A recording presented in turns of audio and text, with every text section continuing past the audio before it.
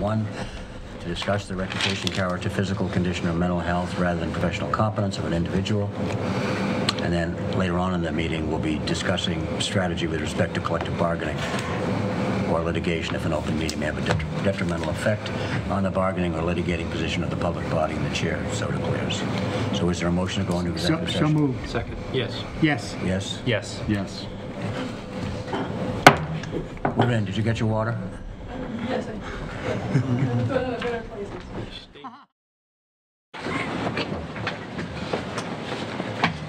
I pledge allegiance to the flag of the United States of America and to the republic for which it stands, one nation, under God, indivisible, with liberty and justice for all.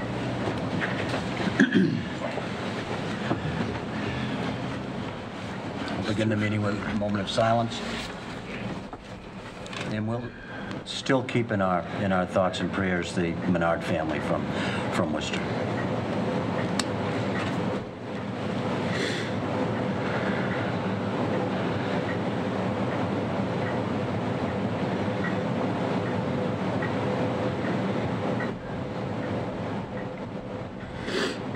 This meeting is being recorded and televised by the local cable company. Is there a motion to approve bill and payroll warrants? So moved. Second. Any discussion? All those in favor? Aye. A motion to accept correspondence in the read file? So moved. Second. Is there any discussion? All those in favor? Aye. Public forum, now is the time for anyone to talk if it's on an item that's not on the agenda. Approval of meeting minutes, open session October 22nd, 2019. So moved. Second. Any discussion? All those in favor? Aye. One abstention. We have 2 scheduled hearings coming up. The first is a public hearing for the purpose of determining a residential factor to be applied and calculating the percentages of the tax levy to be borne by each class of real and personal property for FY 2020. You're on. All right, this shouldn't take so long. So we're Kathy, if you'd here. like to have a seat there, you're welcome I to. prefer that. Yes, thank you.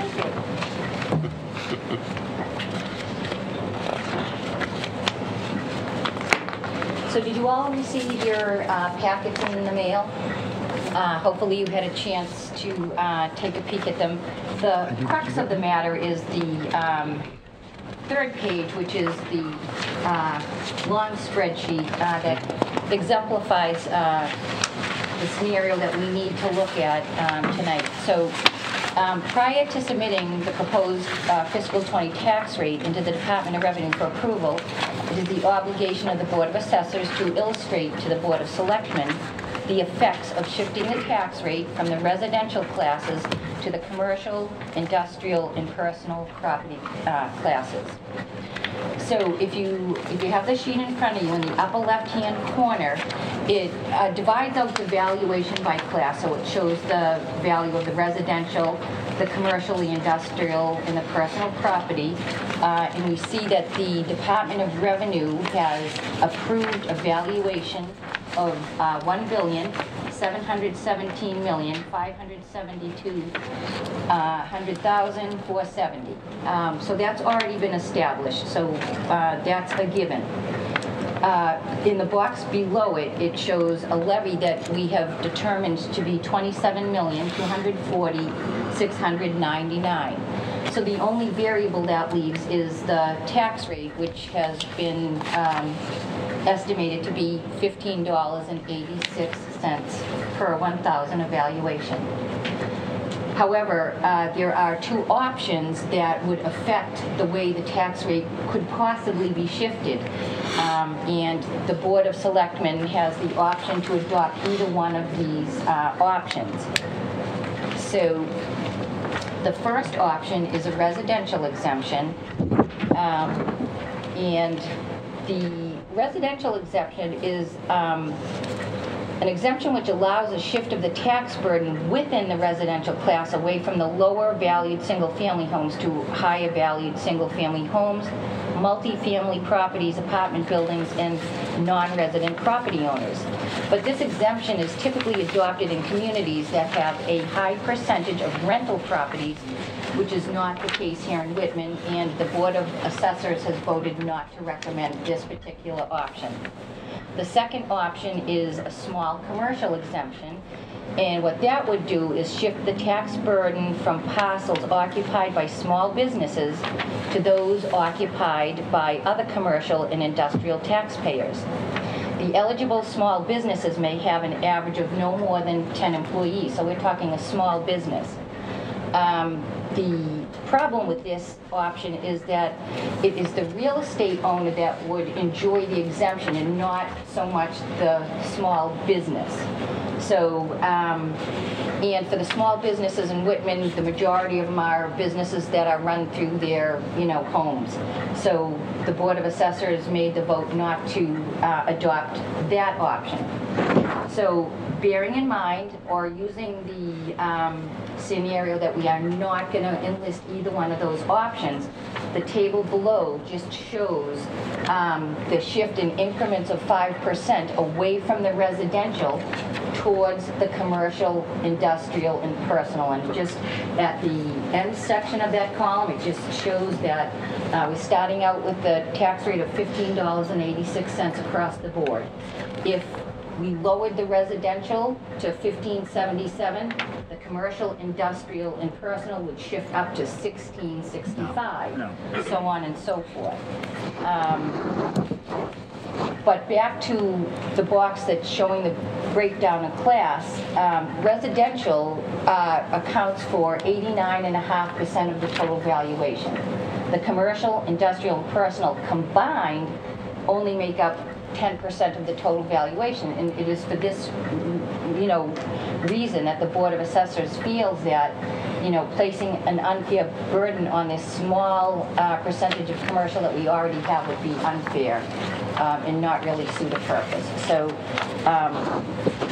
what the Board of Assessors needs from the Board of Selectmen is a vote to be taken on, either not adopting or not adopting either one of the options, and then, whether you want to maintain a single tax rate or opt for either one of these shifts.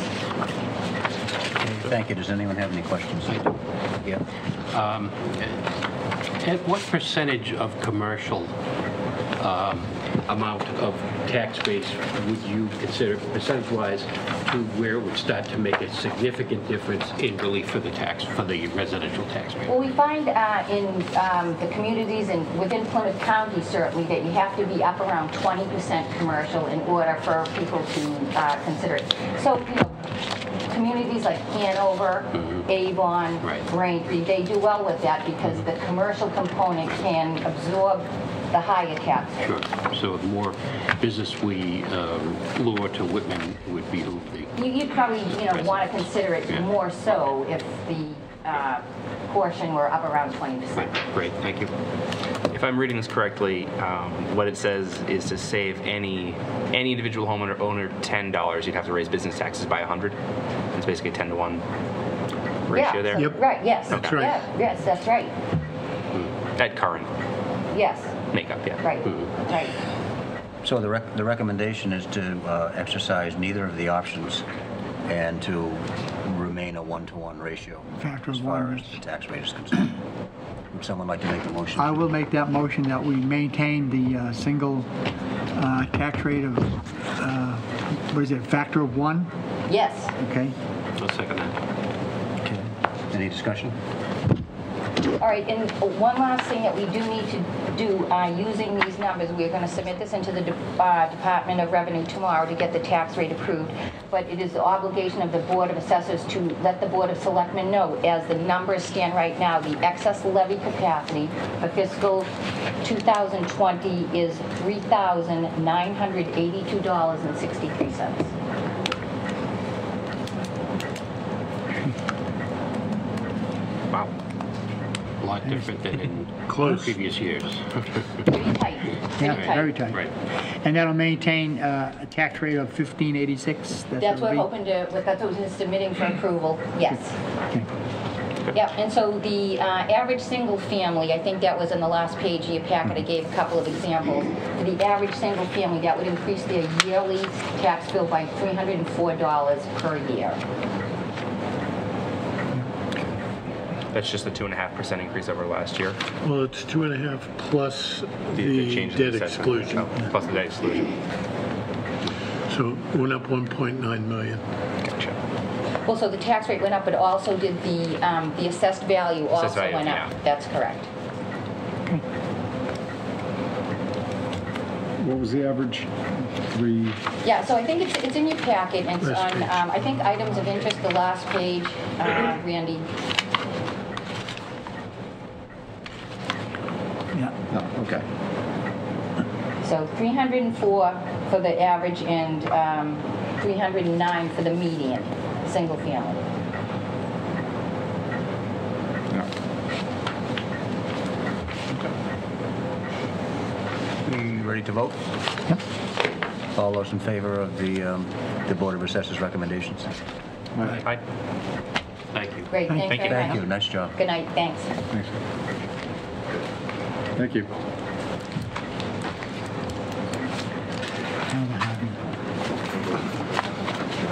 Oh, Kathy? Yes. You'll have the numbers entered tomorrow so I can print the LA, The LA5. 5? Yep, so I think all that has to happen now is Don Valley just has to certify that we've had the meeting, and so it can be submitted tomorrow. So tomorrow I will have a prepared Form LA5 in the office for Selectmen signatures that ultimately has to go in to set the tax rate, where you acknowledge what the excess levy is. The factor is 1.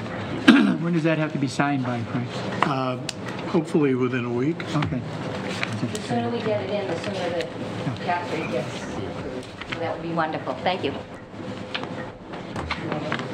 I'm tied up already. Dinner. And we're going to play musical chairs for a minute. And Lisa's going to take Frank's place at the table because we're about to have a public hearing pursuant to Mass General Law, Chapter 140, Section 157, and Whitman's Dog Control Regulation, 27, Section 11, with respect to a complaint filed by Leslie and Michael Leary of 58 Forest Street against a dog as allegedly owned or harbored by Joe Barton of 66 Forest Street. And Lisa will she will chair a hearing, public hearing about this matter. Mr. Chairman, I would ask for the benefit of the minutes that when you begin the hearing, each person identify themselves by name and address. You can handle that, right, Lisa? It's yours. Good evening. We're here this evening to conduct a dangerous dog hearing as requested by a resident of Forest Street. The residents are concerned about some aggressive behavior exhibited by 2 dogs of another resident of Forest Street. If the residents are here, would you please identify yourselves and your address? And you are? And your address? 66 Forest Street. Thank you. Leslie Leary at 58 Forest Street. Thank you. Michael Leary, 58 Forest Street. Are you here for the hearing? Yes. And I'm Jim Donofrio, 57 Forest Street. Sue Donofrio, 57 Forest Street. Okay. Roger Wilhelm, 65 Forest Street. Okay, thank you. Okay, just to give a little background on the situation. Lisa, also present is our assistant evening animal control officer. My apologies. So, Mr. Kenny is one of our ACOs, and he is here as well to participate in the hearing. Just to give a little background, we have some residents of Forest Street who have expressed extreme concern about 2 dogs who reside at 66 Forest Street. There have been reports of some aggressive behavior. The dogs have been allowed to leave the home and roam the street unleashed, where they have been reported to have bitten 2 children unprovoked. A second dog, there is a report in a quarantine of, again, biting another resident all of these actions have happened off of the dog owners' properties and on other folks' properties. We have received a formal request for a dangerous dog hearing, and that's why we're all here. Under Mass General Law, Chapter 140, Section 157, towns are allowed to identify and determine whether dogs are considered dangerous dogs or a nuisance type dog. And there's certain evidence that we look at and analyze to come to those determinations. Is there anyone that would like to stand up and just talk about their experience with the dogs?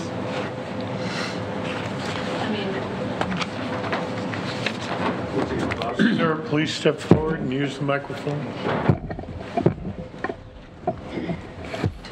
And if you could identify yourself and your address when you first come to the mic, then the rest of you also. Hi, I'm Bob Wilhelm, 65 Forest Street. I've lived on 4th Street since about 1988, and this dog issue has just occurred in this last year.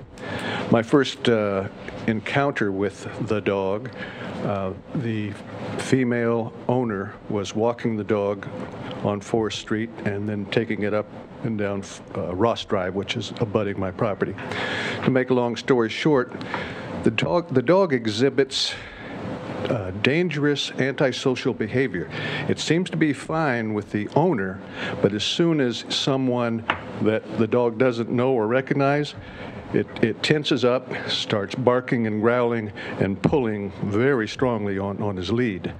She jerks it and gets it back under control and then continues on to the house. That doesn't happen just one time. It's happened several times this year. Thank you.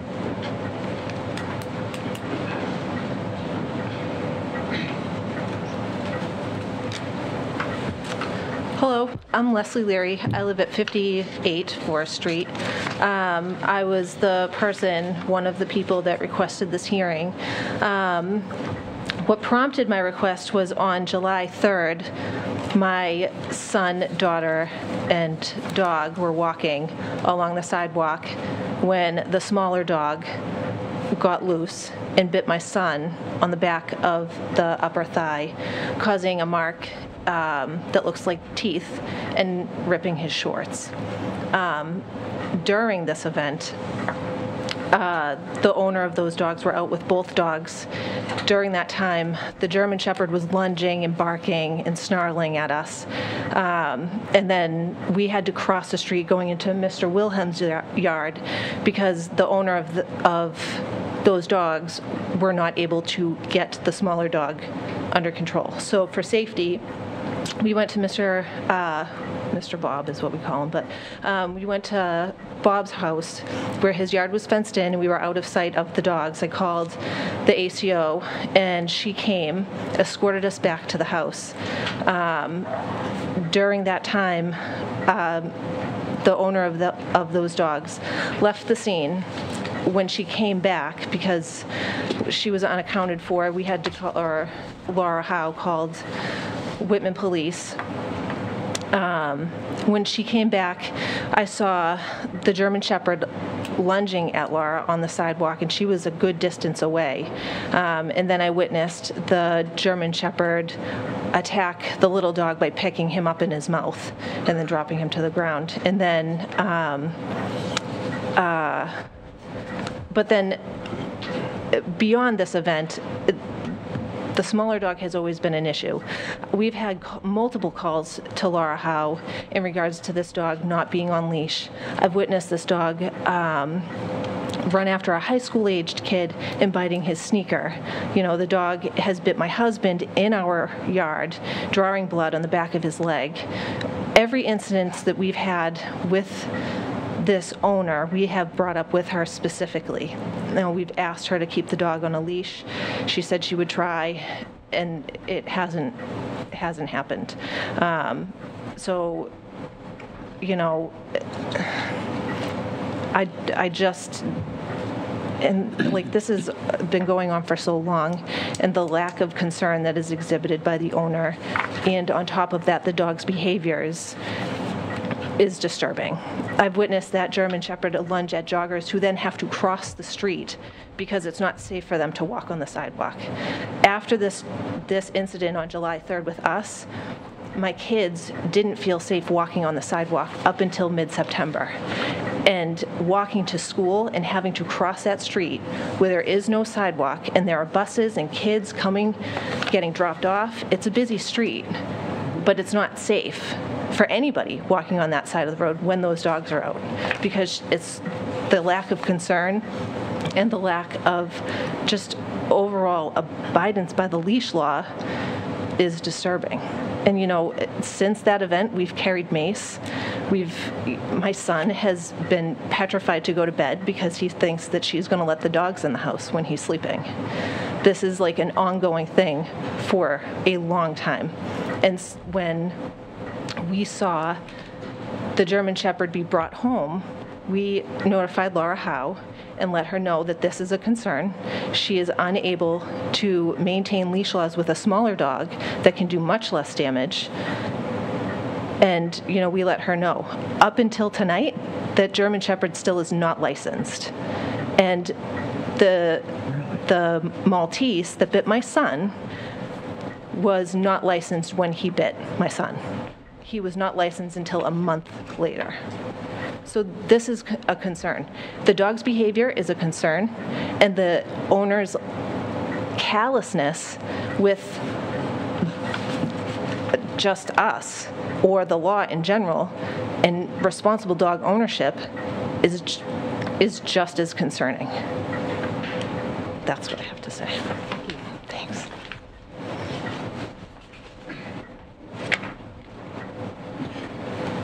Hi, Michael Leary, 58 Forest Street. It's a lot to unpack here. Like, I echo all of my wife's concerns. This has been an ongoing issue for some time. I don't know if the information that I sent ahead of time was shared with all of you, or I know Randy, you saw it, and I know Frank saw it. I don't know if all of you have seen it or not, so that can't be provided if it hasn't already. But the calls started after we tried to work things out with her and just say, hey, you need to keep the dog on the leash. When the dog bit me in 2014, I said, you know, she was very apologetic, and, you know, she certainly didn't mean to have her dog bite me, but I said, it's not going to be okay if it bites one of my kids. I have a small daughter. I have a son on the way. Like, this isn't going to be okay. And there was no action taken. Like, 5:30 in the morning to 11:30 at night, you could hear her going up and down the street saying, Andy, Andy. Like, she just didn't leash the dog at all. So then in 2018, when Andy charged at our house with our son out in the front yard, urinated on our property, and then ran back in, that's when we started to have the conversation with the ACO, because we felt like this was no longer in our control. It wasn't something that she was going to listen to us about. So we said, fine, the next logical step for us is to call the ACO. That's what they do. They should be able to handle this. And I think that the ACO was very sympathetic and, you know, wanted to change things, but, like, I don't know how accountable she was ever held for any of this. So a lot of it, like, it's just hearsay. So, like, we see the dog off the leash, we're going to call. Like, she's not going to get there by the time the dog's in the house, so it's already gone. So there was a lot of that happened. In the call logs, there was over 5 hours of talk time to the ACO. Like, that's a ridiculous amount of time. And, like, we're not friends with her. Like, we don't, like we're not chatting. Like, these are all concerns that we have about this dog, okay? So, you know, when you take into account the effort that we've put in to try to keep this under control, and then, you know, she's not listening to our concerns, she's not listening to the ACO's concerns, and then, you know, it continues to be a problem. So after few months of the ACO working with her, the dogs were on a leash, okay? So like, that was a huge improvement, but like, not always on a leash. As of last month in October, she would still take the big dog down on a leash and hold the little dog in her hand, walk down the steps, put the little dog down, and then walk into her backyard. She has a hard time holding both dogs on a leash. The big dog is so strong that it pulls her back and forth, and she can't control both dogs. And again, when the dog bit my son, it was an accident. It slipped out of a leash, okay? But the thing is, like, it should have been in a harness. It should have been in a tighter leash. It should have been in a better thing. She's not taking the right kind of precautions to keep anybody safe who goes up and down that street. And we're most impacted by it because we live right next to her. We have small kids, and we don't have a fenced-in yard. So, you know, those dogs are very protective of Jill in that home. But those dogs don't know where the property line is. Those dogs will come into our yard and things like that. So Andy is the one who, the Maltese, that one has been all over the place for years. The bigger dog has not. The bigger dog has been on a leash, but very aggressive, barking, lunging. And now I don't know, I can just tell you what the ACO told us is that the shepherd had bit somebody. So I'm hoping that that can be corroborated. If not, we were given misinformation. But what I can tell you from Andy is that I know that I can attest that Andy bit me. Andy, there's a quarantine record from 2017 that Andy bit somebody else. There are, I can attest to at least 2 that I saw that I never reported. And again, this was my fault because I didn't think this was going to be as big of a deal as it has become.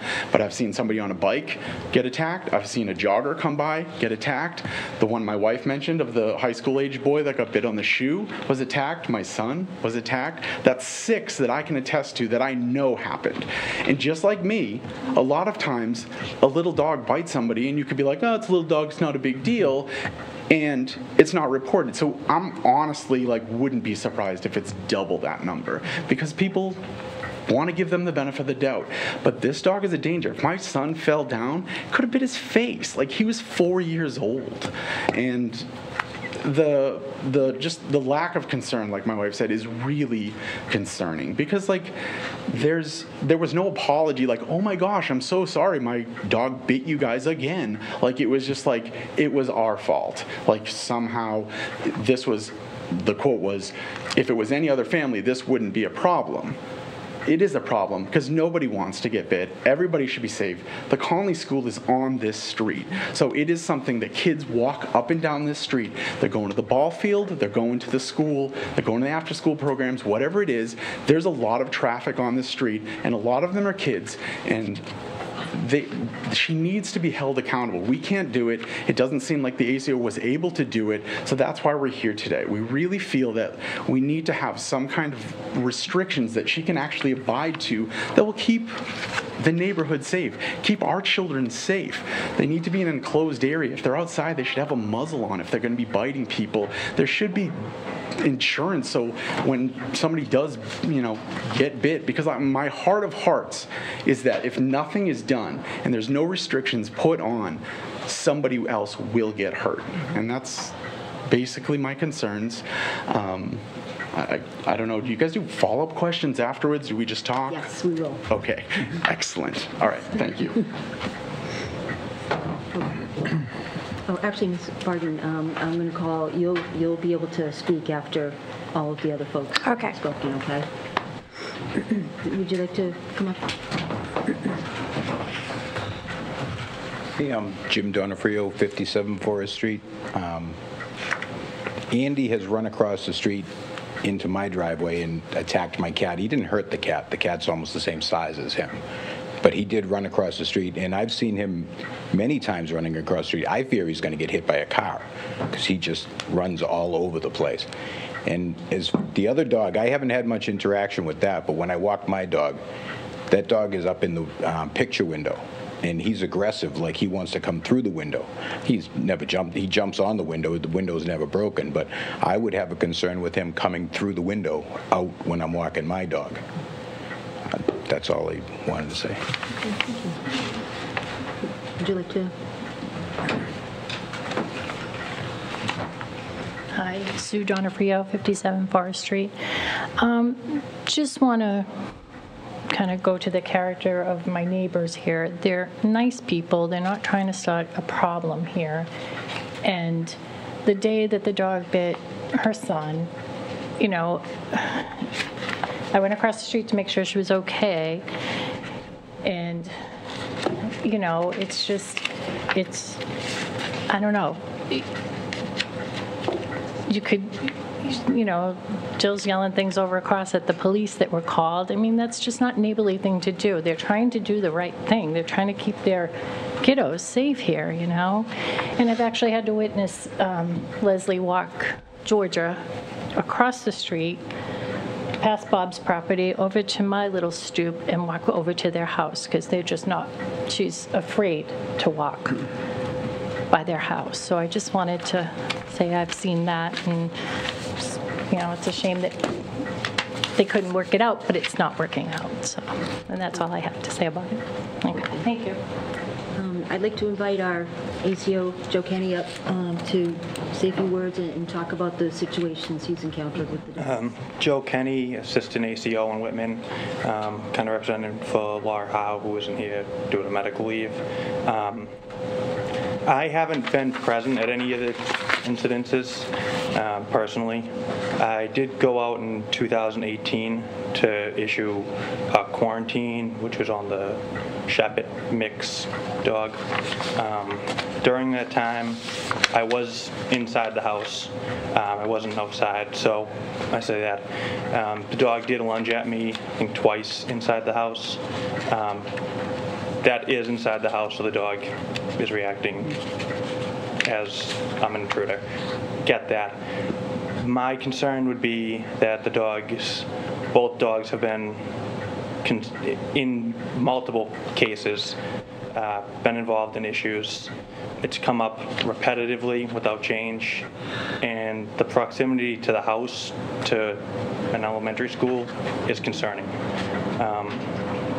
My concern would be that it is a kid after school, those dogs get loose, and as an ACO, I know that when we get calls on that street, it's been such a prevalent issue that I worry about kids at the school, so the first place I go is to make sure that those dogs aren't near the school. Just because I know the background on the dogs, that would be my concern. I would recommend, and my recommendation would be to put some kind of restrictions on the dog to make sure that proper containment and restrictions are put on them to keep the public generally safe. That's about it. Thank you. Before I ask Ms. Braden to come up and speak, I'd just like to offer some information on the legal issues regarding this. We do have documentation of 3 quarantines for the dogs. There's 2 dogs. One is a male Maltese, about 10 years old, and the second is the German Shepherd mix, and I'm unaware of the age of that dog. But we do have 2 incidences where the Maltese did bite a child. We had one was a 17-year-old and then one was the 4-year-old. I do have a picture of the bite mark that I do want to share with the Board of Selectmen. In the town of Whitman, we do have bylaws. We have bylaw number 27, which is dog control regulations. There are copies up here on the table. Under the regulations, folks are required to keep dogs on leashes when they're walking on public streets. They are required to license the dogs, which requires rabies vaccinations. And basically, under these bylaws, there is a leash bylaw that is 21B. So all of these are outlined in our bylaws. We do have a report that the female dogs, the mixed breed Shepherd Scarlet, at this point is not licensed. So it is unknown whether the dog has had its rabies vaccinations or not. Under the Mass General Law, Section 140, 157, basically we have two different types of dogs for these hearings to classify and determine. One is a dangerous dog. Under the definition of the Mass General Law, a dangerous dog is considered, without justification, attacks a person or a domestic animal, causing physical injury. So we have that portion. We have the dogs that behave in a manner that is a reasonable person would believe possess an unjustified imminent threat of physical injury. We have evidence of that. Based on that information, I'm now going to ask Ms. Braden to come up, Ms. Barden to come up and basically say a few words and talk about the situation.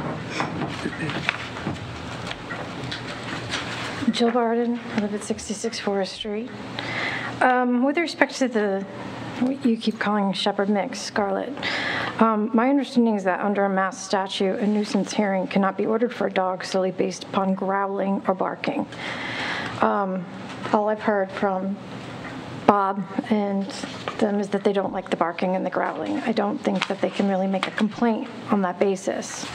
Scarlet has never been off leash, so that information should be very well known by now, but it seems to be getting missed. I have never lost control of her. She did jump up on a boy once. She did not bite him. She scratched him on the arm. He did not report it. His mother did not report it. The boy went to the nurse at school to get a Band-Aid, and the nurse reported it. That is the only violation I've had with Scarlet. The family, I went and talked with the family. They were very apologetic. The boy was sorry he ever went to the nurse. His mother said his son was fine. It was not an issue. They love dogs and were embarrassed about the complaint. This is the one that you came to my house for. And you told me at that time that you have to treat a scratch like a bite.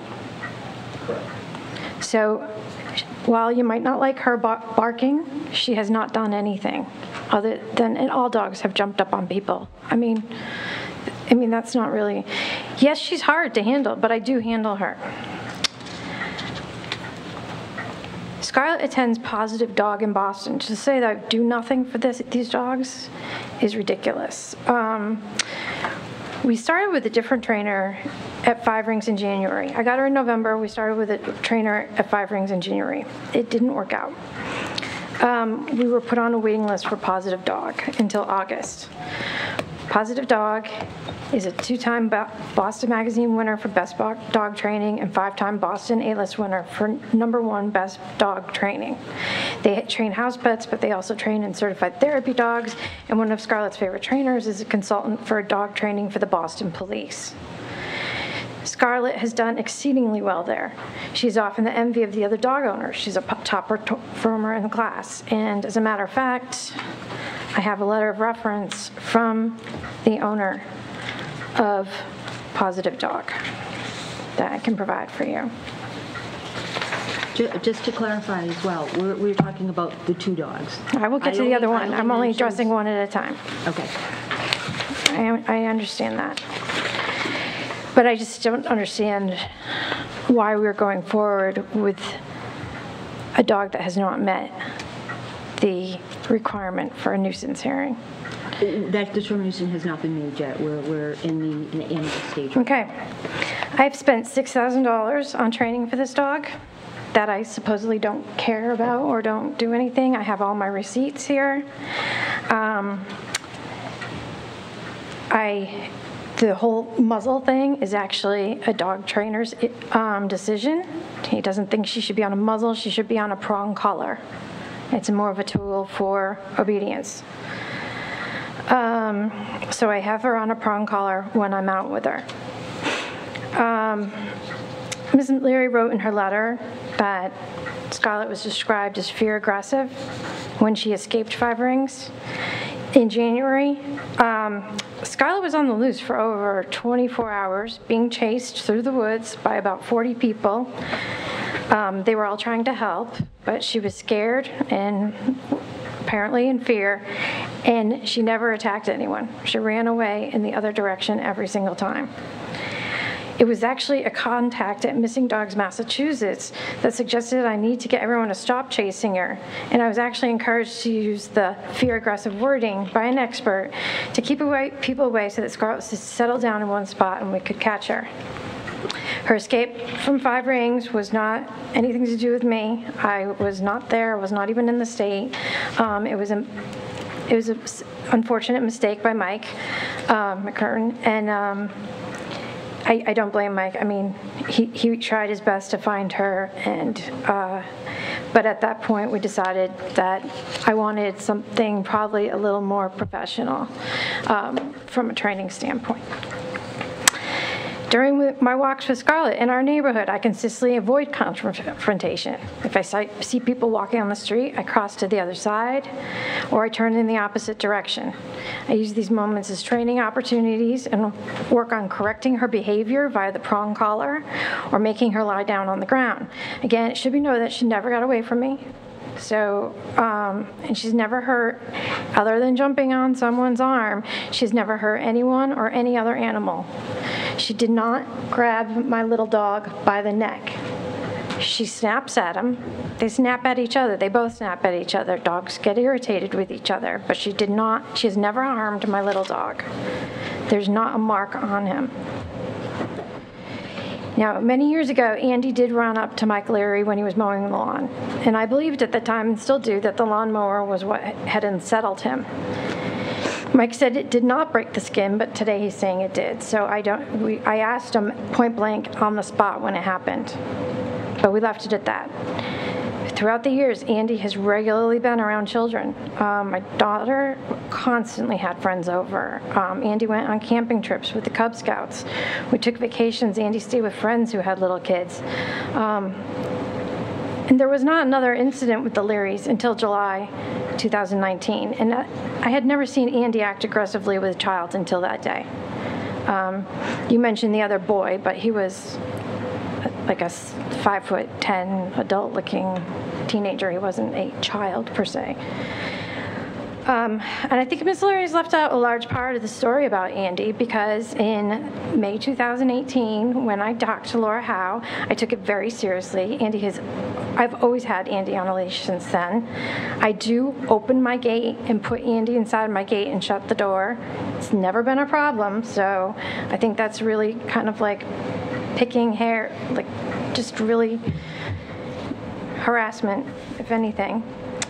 I did find out, however, after that incident in May, that my son Aiden was not using a leash, and that Leslie was videotaping him. Leslie videotapes us a lot, and it's quite disconcerting, actually.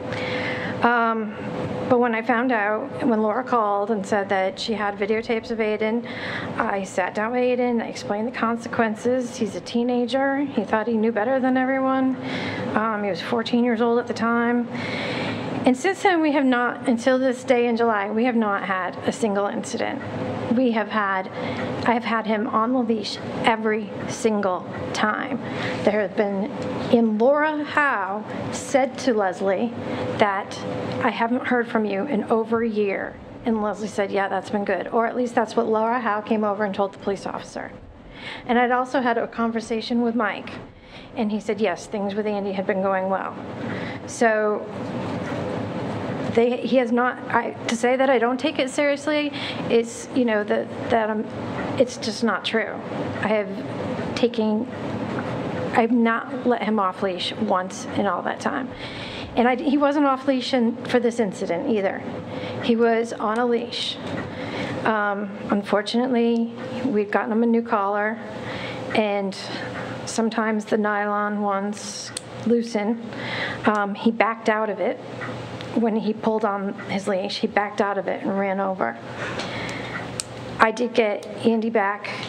By the time I grabbed Andy and put his collar back on, I didn't know where she had gone. She was just gone. So then I still had to take the dogs to go to the bathroom because I had to go to work. I did not, disappear. What all this is. I still had 2 dogs that needed to use the bathroom. I reattached the collar. I came back, and Laura Howe was on my front yard screaming.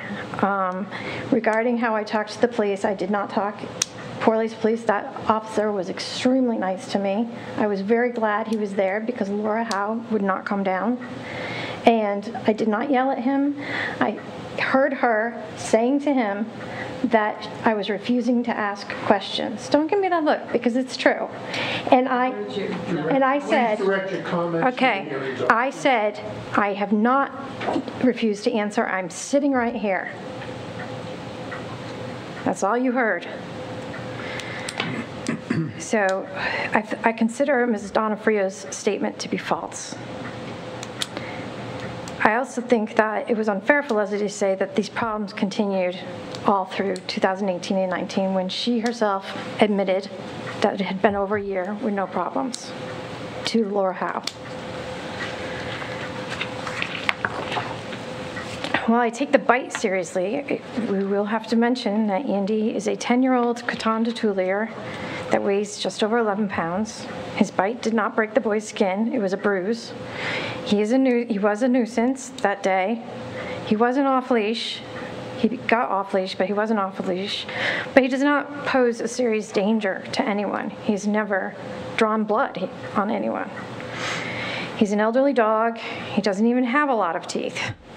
They've either fallen out or we've had them removed, as often happens with the small dog breeds.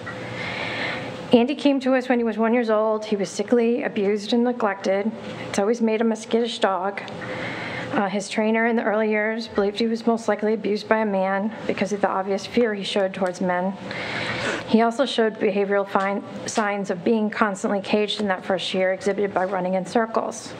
When he supposedly charged Ms. Leary's son, he ran in the direction of a group of people, ran in circles, peed, and came home. He didn't touch anyone. So characterizing it as charging when there's no contact and it doesn't appear the dog ever intended any contact is a bit of hyperbole.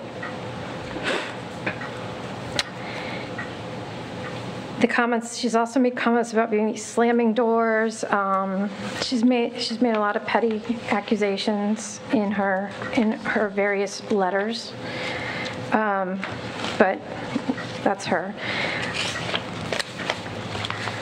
Well, on the day that Ms. Leary's son was bit, I was on my property with both dogs on leashes. Leslie and her kids and her dog passed by, and my dog started barking. And he moved backwards, slipped his collar off. The collar was, like I said, it was fairly new. I was very upset. I'd never seen him go for a little kid. And at the time, I'd been doing very well with both dogs.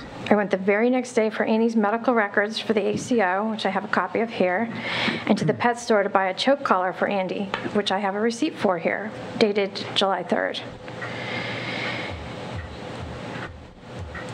Within a few weeks of the incident, we started working on the stockade fence that surrounds my backyard. I invested over $1,000 in this fence. Receipts are also here. Now that the fence has completely enclosed my backyard, my neighbors have barely seen the animals for months. They have only been in my backyard. So once in a while, Scarlett goes for a longer walk with my son, or my brother-in-law.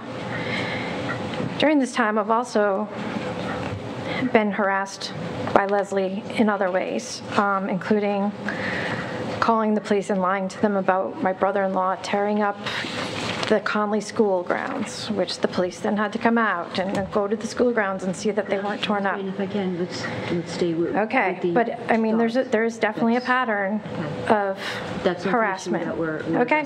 Tonight.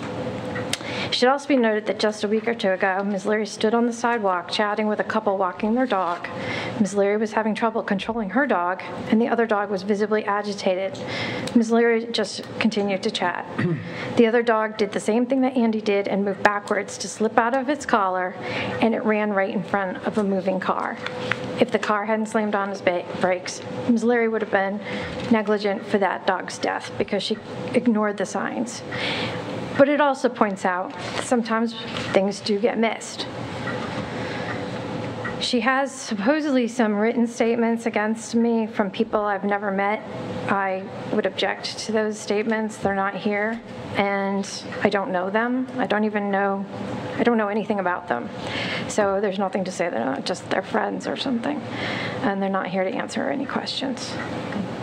I do have just a few questions. So you mentioned that you have fencing in your backyard? Yes. Is your backyard completely enclosed? Completely enclosed. Okay. Is there, so the dogs are now in your backyard and they don't have any way of escaping, basically? No. It's a stockade fence, so it's like 6 or 7 feet high, I don't know. And there is not a section that is open. And you mentioned that you have purchased different collars for the dog. As you mentioned that yes. the smaller dog is able to slip out of a collar. So have you purchased So I got him a choke. Collar? Yeah, I have the receipt here. Or maybe a harness might be. Yeah, I tried the harness. Really... He slipped right out of it. He's very little. Mm-hmm. Sometimes they don't work. The choke he doesn't slip out of. And the bigger dog uses the heavy prong choke collar. There are all different sizes. I have a very small dog. There are all different sizes of harnesses that they can't. Yeah, I tried one and it didn't work. I know that the choke works. If I can find another one, that's fine. But it's hard to know which one is going to work. Does any member of the board have any questions? I have a couple. For Ms. Brady? Scarlett's the bigger dog, the Shepherd mix? Yeah. Okay. Assuming, yeah, I guess. Not licensed? She's about.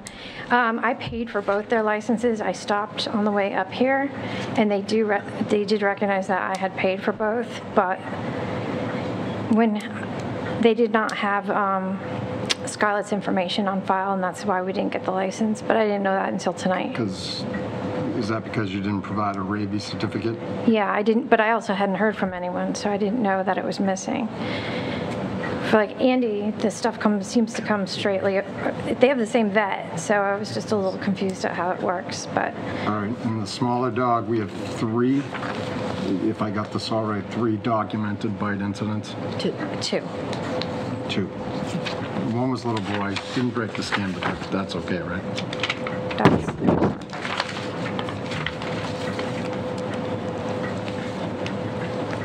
And the other dog's licensed? Yes.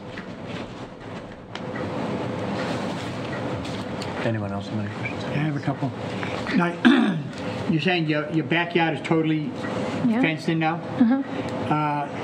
Normally, are both dogs outside at the same time? Sometimes. In the backyard? Yeah, sometimes. Not all the time. I mean, during the day, they're either in the house or they're in the backyard, which is contained, or you're walking the dog is the only time there's a possibility of them getting loose. Is that what you're saying? She goes to class. Like, we have another class in Boston on Friday night. Yeah, but I mean... So I get her in the car. But, yeah, I mean, they're not out. They haven't been out unleashed. Okay, it's been a very, very long time, okay, except for when he escaped the leash. Okay, you walk both dogs at the same time when you walk them? Not and always. You feel that you can control both dogs? Huh? When you walk the dog, both dogs at the same time? When you have to walk them? Sometimes. You know, if they have to go to the bathroom or something? You know, 'cause I walk my it son's mostly dog. depends on my time and how far I want to go. But you walk both of them at the same time? And now I don't walk them. My son walks the bigger dog. I don't really walk them because I just go in the backyard. Because it's kind of difficult to control 2 dogs. The little one's not that hard. I mean, he did escape his leash, but he's... Well, it was said that you would walk one and you'd carry the other sometimes. No, I walked. For a while, my back steps were broken, so I walked like 10 feet from my side door to the gate to my backyard. Right. Because my main concern is, you're saying your backyard is totally fenced in. The dogs are aggressive. You've even said so yourself. There is an elementary school right there. I mean, I'm not putting aside any of your neighbors if they have issues, but there is an elementary school there. And if, in fact, if your yard is totally fenced in and contained, and they're either in your house or in the yard, you really wouldn't think there'd be any incidences of them getting loose unless when you're saying you're walking your dog and it comes away from the collar. It breaks away from the collar. But that incident happened before the backyard was fixed. Right, which means that you lost control of the dog. Yes.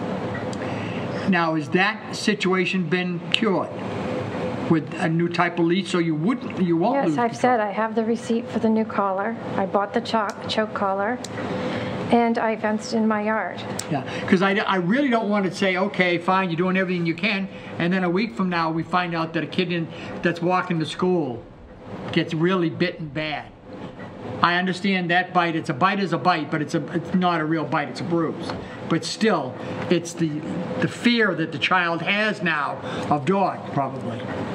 You know, I mean, think about it. So, I mean, I understand, and that's why I did what I did. You shouldn't take what happened lightly. Right. Right. I don't think the $7,000+ I've spent on these dogs is taking anything lightly. Okay. I have a question. How did Scarlett get out of 5 rings? Was it not climbing a fence or anything? It was... No. She, Mike, you know, let her loose for a second, and she ran out the front door. He was very upset himself because his reputation and everything. But they really stepped up. They had everyone out looking for her until, we talked to the Missing Dogs en Masse, that agency, and they said you need to stop because she's just going to run further afield if everyone's chasing her. But yeah, it was just an unfortunate accident. Okay. And then maybe Lisa could run through the timeline of incidents for me again, just because I know it's over a couple of years. So I'll start with the smaller dog, Andy. So we have a quarantine from September 26th of 2017. That was the incident when Matthew Kirby of 38 Forest Street, that was the teenager who was, he was bitten, but it does not say where he was bitten. According to the statement that we have, he was waiting for the bus. And He was actually not waiting for the bus. He was walking past my driveway on the way apparently to some bus stop, but he was not at a bus stop. Okay, that's just a statement. Right, and I know, but she's not very accurate sometimes, and it was obviously a bite in the ankle because that's all he can reach. And the second incident was July 3rd, although the quarantine notices says June 3rd, but there may have just been a date issue on that, July 3rd. Again, that was a small one, and that was when the younger child was bit, and that's the picture there, the Larry's child was bit. And then the third incident, this is from December 5th, 2018. That's when Scarlett, it just mentions that there was a dog bite around 38 Forest Street. So that was the third incident. Was that the scratch? That was a scratch. There's no medical documentation on that. The only medical documentation that was forwarded was from Matthew Kirby. It did go to Express Care. And what are our two options, at least? I think we have two options. First being very severe, which would include taking away and destruction of the animals. And the second being muzzling. I have one question. Anytime they're outdoors, correct? Yes. I have one question for Joe. Yep. Have there been any further incidents with Ms. Gardens? December, like I said, I wasn't involved in that one. I haven't had any incidents since then. I'm not aware of any since then. And then since the July incident? Yeah, July, is that what it was? July? Yes. I haven't been aware of anything since then. Like I said, that I'm aware of. I was only present for the quarantine on the 2018, the Shepherds. Like I said, I was just there for quarantine. But the dogs have been out prior to that. We've got calls for them, and they've been returned. The dogs? Or dog. The small dog. Calls for the small dog more frequently. And like I said, since June July? July. I don't remember anything since then as far as calls, but I physically have copies that I can get. Mrs. Green, I do have a couple of quick questions. Do you have access directly from your house in the back to the gated area, so you don't have to Yes. go outside the gate? We got the stairs fixed. There was a few weeks where I had to walk from my side door to the gate, which is what he was talking about, and I would just pick up one dog and grab the other. But now it's straight out the back door. complete access from inside the house to the Inside gate, the house to the backyard, to yeah. the fenced-in area. Yes, it just took a while to get all the construction Okay. all together. And second question I have is, do you or have you left those dogs in that fenced-in area We are while you always have with left them. the premises? No, we are always with them. I don't even go in the house. Okay. I sit out there with them. I have a 10-year-old Maltese, and they are very high-strung. I find that it's sometimes more difficult to corral a Maltese than other smaller dogs. So I understand the frustration that these folks have for He's a actually dog not a like that, Maltese. because They just keep putting that on the paperwork. my but- dog is shows those kind of traits, and I'm on him very tightly, and I've trained him pretty well, so I understand completely how a Maltese operates. But I would, as to Randy's question about what are our options, I would really like to have Joe's opinion as to, because of his work outside of being an ACO, specifics of what he thinks the situation calls for. I think that's it's a great resource for us to have. I think it would be helpful to just identify and talk about the two different types of determinations for the dog. We're obviously here for a dangerous dog hearing. That was what was requested. But there's two types of determinations that are available to the town under Mass General Laws, Section 140. We have Section 136A defines a dangerous dog. Okay, I just want to read that.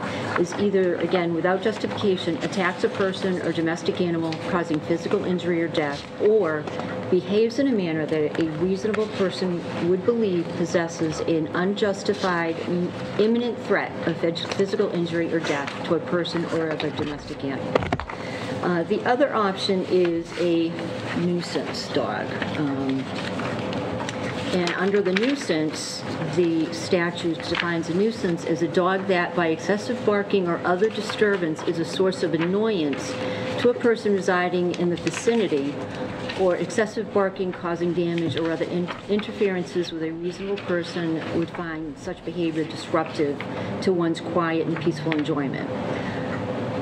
In my opinion, under that definition, the two dogs do not fall under that definition. The residents, the neighbors have not complained about excessive barking and noise. Actually, the only complaint against Scarlett has been barking. Please let me finish.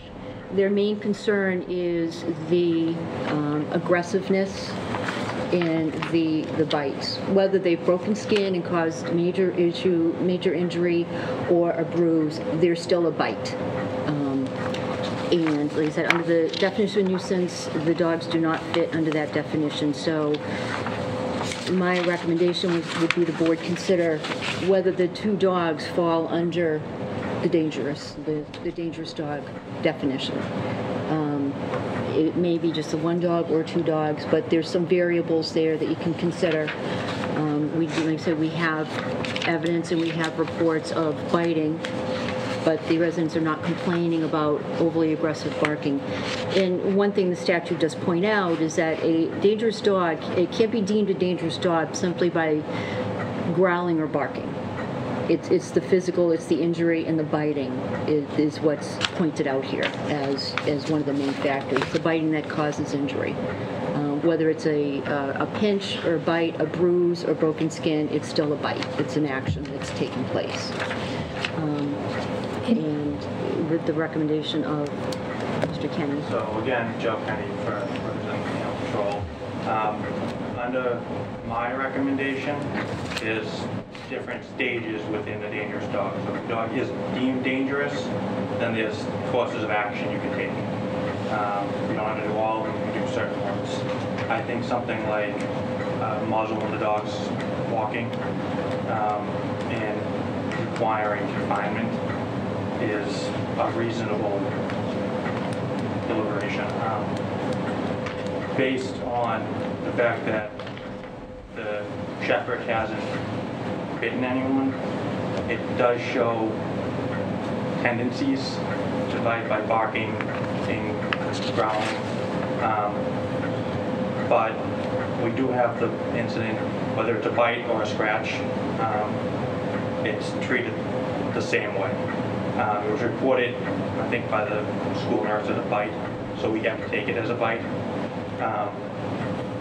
I don't know how severe it was, and don't think it was necessarily a major bite, but whether it's jumping on people or scratching them or physically biting them, it's still enough to cause injury or cause fear amongst general people in the neighborhood.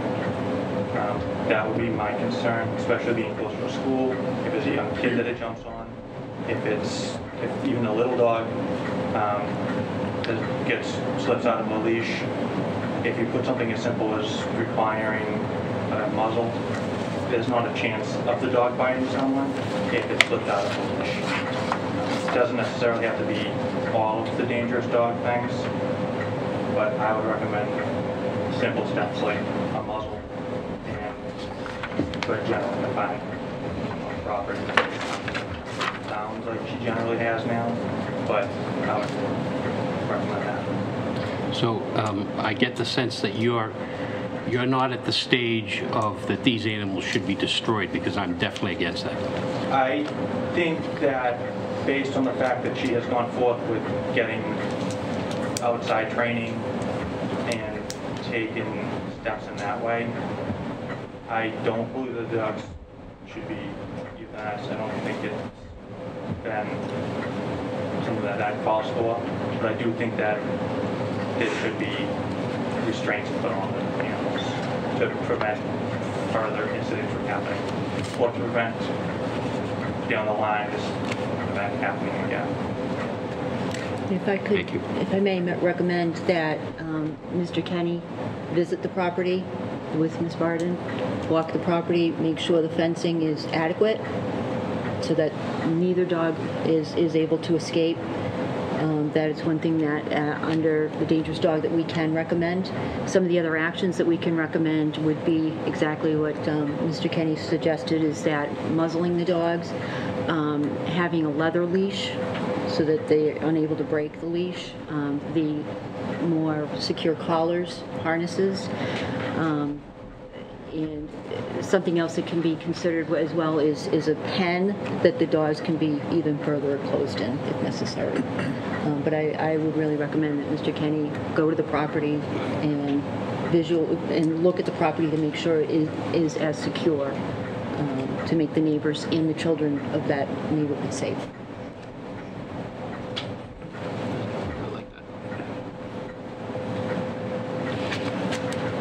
Does anyone? Thank you, Lisa. Does anyone have any further questions? Or I'd actually like to give Ms. Barton a chance. What to explain the breed of the dog, because I think we keep jumping around there. Andy is not a Maltese. It's a. He's a Coton de Tulier. Okay. And 10 years old, 11 pounds. What about Scarlet?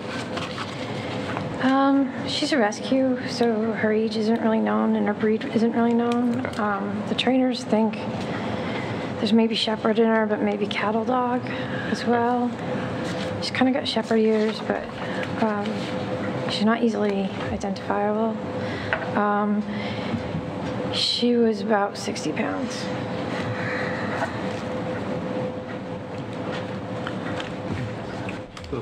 anyone have a motion they would like to make? Before that, I'd just like to say that I'm an animal advocate, as most of you know. But you're vegan. Yeah. But sitting in this chair, I have to be a citizen advocate, and I have to make sure that everybody feels safe in their home and their community. So I take this very seriously, and you should too. And I get the sense that you're trying to push the blame off a little bit on them. And these dogs are your dogs. I know and that. You have to be in complete control of them 100% of the time. Both my dogs are rescues. I know exactly how it works. And this board has an obligation to protect the citizens of Forestry. That being said, I think that Assistant ACO Kenny can play an integral part in making sure that this gets resolved by working with you, and that we come up with a plan here to make everybody safe. But I can assure you, this board, if anything else happens, the outcome will be very different. I get the sense from this board. So I mean to say that we need to take this very seriously, and no one else should be hurt by this. I need a motion. I just want to say, I echo everything Brian just said, and I think if people have watched these meetings, I think one of the things I've said numerous times is I take the work this board does on everyday quality of life issues extremely important. And growing up here, had a dog my whole life, it never bit anyone. There's a problem now that we have 3 incidents. I would never want to see a dog destroyed without precautions being taken. But I think it's very clear some more precautions than what you are currently providing need to take place. So I would make a motion, and my motion would be that the dogs must be muzzled anytime out of the house, and that the ACO should check conditions and report back to us. Now, and Randy, you're saying that muzzle would happen in the backyard, in a fenced area, must be muzzled? Anytime out of the house. I had a dog growing up, Dan, we had a stockade fence. The dog dug under the fence. It's very well possible. My dog can jump up a 6-foot fence. And if you were to get a pen with a concrete base and chain link that you know they couldn't get out of, then maybe they could have that time. But we're talking 3 bites here. You're a dog owner, Brian. How many bites have you had? I know the chair owned a dog. Never. And I owned a dog for 17 years, never bit anybody. Right. So that would be my motion. I am adopting the damaged ones, but What's that? I did adopt the damaged ones, but I understand So you need a second it's to not that? their fault. Randy, I'll second that. Could you repeat your motion, Randy? My motion would be that the dogs are muzzled anytime out of the home, obviously on a leash, in accordance to all town bylaws and regulations, and that the ACO checks the property and for its security and safety of the neighbors. Could I ask you to add that we make sure that all required shots and licenses be added to this motion, that everything is up to date with both dogs? And licensed. Yeah, the shots is no problems. They just had their checkup. Right, and licensed. Yeah, I just addressed that downstairs. So. Okay, then. I'll second it. You second the motion. Does anyone have any further comments or questions? All those in favor of the motion? Aye. Okay, thank you. Thank you for coming, and thank you. Best of luck. Did you want Thank you. any of these things for the record?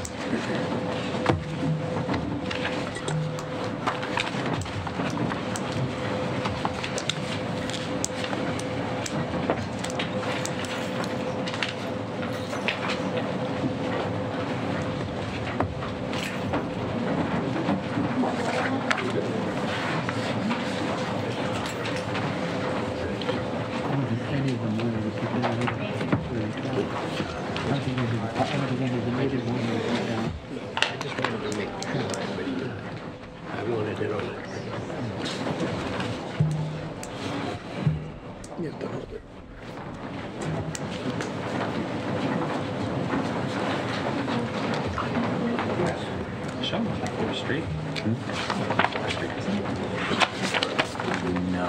used to be? Sean? Hiding in the back there. Oh, I don't know. Yeah, wrong. There he is. You're Conley.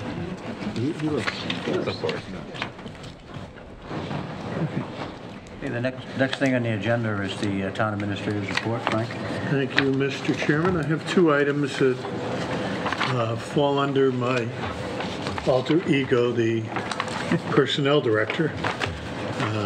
I'd like to announce that Katrina Patton, who's served the town since 2001 as administrative assistant to the police department, is retiring at the end of this week.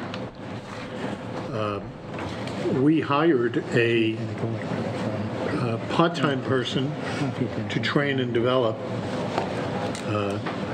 to follow Katrina in her position. That is Tracy Briggs, and I would ask that the board support my recommendation to promote and appoint Tracy Briggs to the role of full-time administrative assistant level 3, and the chief will begin recruitment for potential replacement for Tracy, who is the part-time records officer. I'll make that motion. I'll second it. Okay, any comments, questions? No? Chief?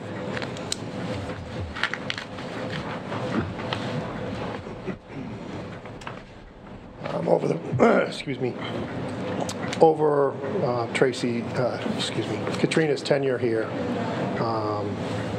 I got on the year before she came in, so I've only really known Katrina, and she's done a fantastic job over the years keeping the ship running the right way, between payroll, payment warrants, and everything else you can name it. She knows the job inside and out, and so we're going to miss her, number one. And number two, moving forward, she has been in the process of training the records clerk to take over when she was on vacation anyway, so it just makes it that much better of a fit for Tracy to move up, and it'll be more seamless this way, and then we'll backfill the records clerk in the future. But we're definitely going to miss her. So. Yeah, thank you, Chief. Actually, I came to Whitman in 1972. The first class I taught at Massasoit Community College was down at the Duxbury campus in 1972. Katrina was in the class. Oh, wow. I've known Katrina for a long time. She's special. Great. Yeah. She really is. Yeah, she was fantastic. Thank you. Any further comments on that, on a motion? All those in favor? Did we make a motion? Yes. Yes. All those in favor? Aye. That was one item, Frank. Well, it was actually two. That was two items? Yeah. Oh, well, all right. Budget review, school district assessment.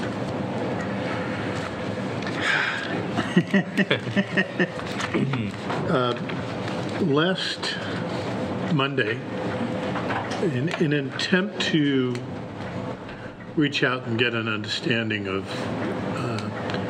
what the issues are here, although they're pretty obvious, we have looked at, and this board has voted to require, or at least expect, the school committee to use the statutory method of assessment. By now, we've let them know that our expectation is that they would use the make the choice to use the statutory assessment. And I think pretty much anyone who's following this is fully aware that our expectation is that we will use the statutory method. That results in a swing in the cost of the towns of somewhat over $1 million, less for Whitman and more for Hanson. That is obviously going to have an impact on both towns.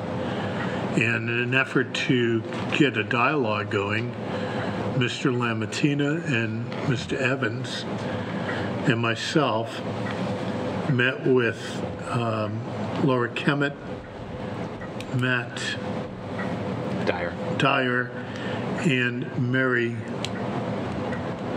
Marini over in our office, actually, to talk about what the impact is and how we are going to approach it.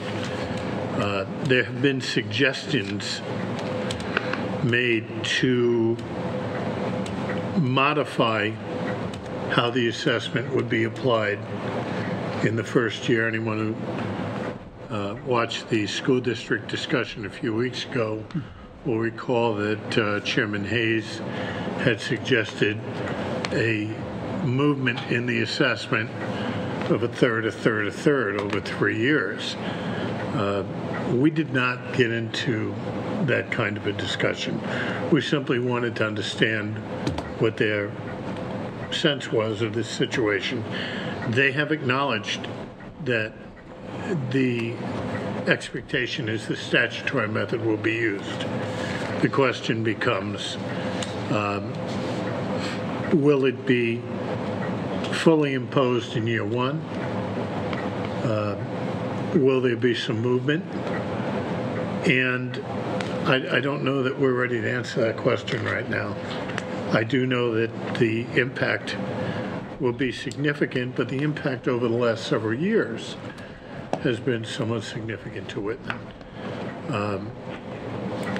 I suppose if there were movement on Hanson's part to recognize the requirement that fiscal 21 places in a statutory method, and both towns adopted it, there might be some consideration in the future, but we're not there yet. I'd just like to actually clarify the letter that we sent Bob Hayes, chairman of the school committee, was that the board voted unanimously to request the school committee use the statutory method. Right. So. Because it is the school committee's responsibility to choose which method they would use to assess. It can be. Or it can be a two-step process where the town also does it, which as of right now there are a lot of variables to it, let's say. Just to clarify, I know a good portion of us were actually at that school committee meeting when Christine Lynch from DESE spoke. She did speak quite a bit about working together, being on the same page. So I did reach out to Laura Kemet, and mainly out of the respect for the school district and our long-standing partnership. That, listen, I am very firm, almost as firm as Dan on this one, that any concession or movement off of this, we need to be very clear is affecting our taxpayers at that point. But I've always felt you don't need to slam a door in somebody's face. It's always better to have it open and have some dialogue and see where that goes. And like Frank said, I think we're only at the dialogue portion right now. But at the end of the day, if we can go back to the school committee and say we've tried, but we're just not going to come to a conclusion on this that we'll both agree to, then at least in fairness, we can say that. Mm-hmm. Now, the second part of the assessment issue is we're trying to put a budget together for 2021. And at this point, we don't know what the school's recommended assessment is. We had a presentation at the Budget Override Committee last night that Mr. Lamattina will get into, but essentially it says we're at a very pivotal point financially, and what we can do in the future depends on how sustainable our budget is. And what's not sustainable is 8, 9, and 10% increases year after year. The schools need to understand that if we had to impose a budget today, we would probably be talking level budget, level funded budget, without any adjustments to our appropriations and to the assessment and to the other things that go with it. So there's a lot at stake here, and we really need to get an understanding from Whitman Hanson as to how we get to a point where the year after year budget process is sustainable, because close to double digits isn't. And that was very eloquently made by Mr. Madden yesterday. So we've got a lot of work ahead of us, and it starts with getting more dialogue and more information from the schools. Do you want to talk about the... I would say they recommended that a committee be put in place. Mr. Chairman? Yes. Yes. I know there's two chiefs behind me here, Mr. King. Steve Boyce, 39 Beale Ave. Member of the school committee, not an officer or anything. And this is my 6th year serving. I'm not here to represent the school committee, but I am here exactly as Frank and Randy were just starting to get into, and Justin. We have come up with a committee, informal, whatever you want to call it, but it's the 2 town administrators, 1 or 2 selectmen from each community, and 2 school committee members, Vice Chair Mr. Scriven and our Chair Mr. Hayes. And the idea is to keep that communication going and discussion. I sat back and listened at our last 3 meetings, and then the heat started to rise under my collar when, unfortunately, and everyone's got the right to speak, but was a former Hanson selectman who's been against us since day one. And what he was trying to bring wasn't doing us any good. And it was just not in the place, in the atmosphere. We need to work together. It can't, there's no separation. I was on Hanson's side for a little while there. I was feeling bad. And I appreciate everyone's efforts, Randy, going on and bringing forward, you know, the realization, and listening to Mr. George. You know, he's spot on with everything he says. But we know we're educating the kids. That's our first thing. And obviously, we're looking to do that with the best bang for the buck. We're not trying to go overboard. We're not trying to do miracles. We're not trying to stand on our head.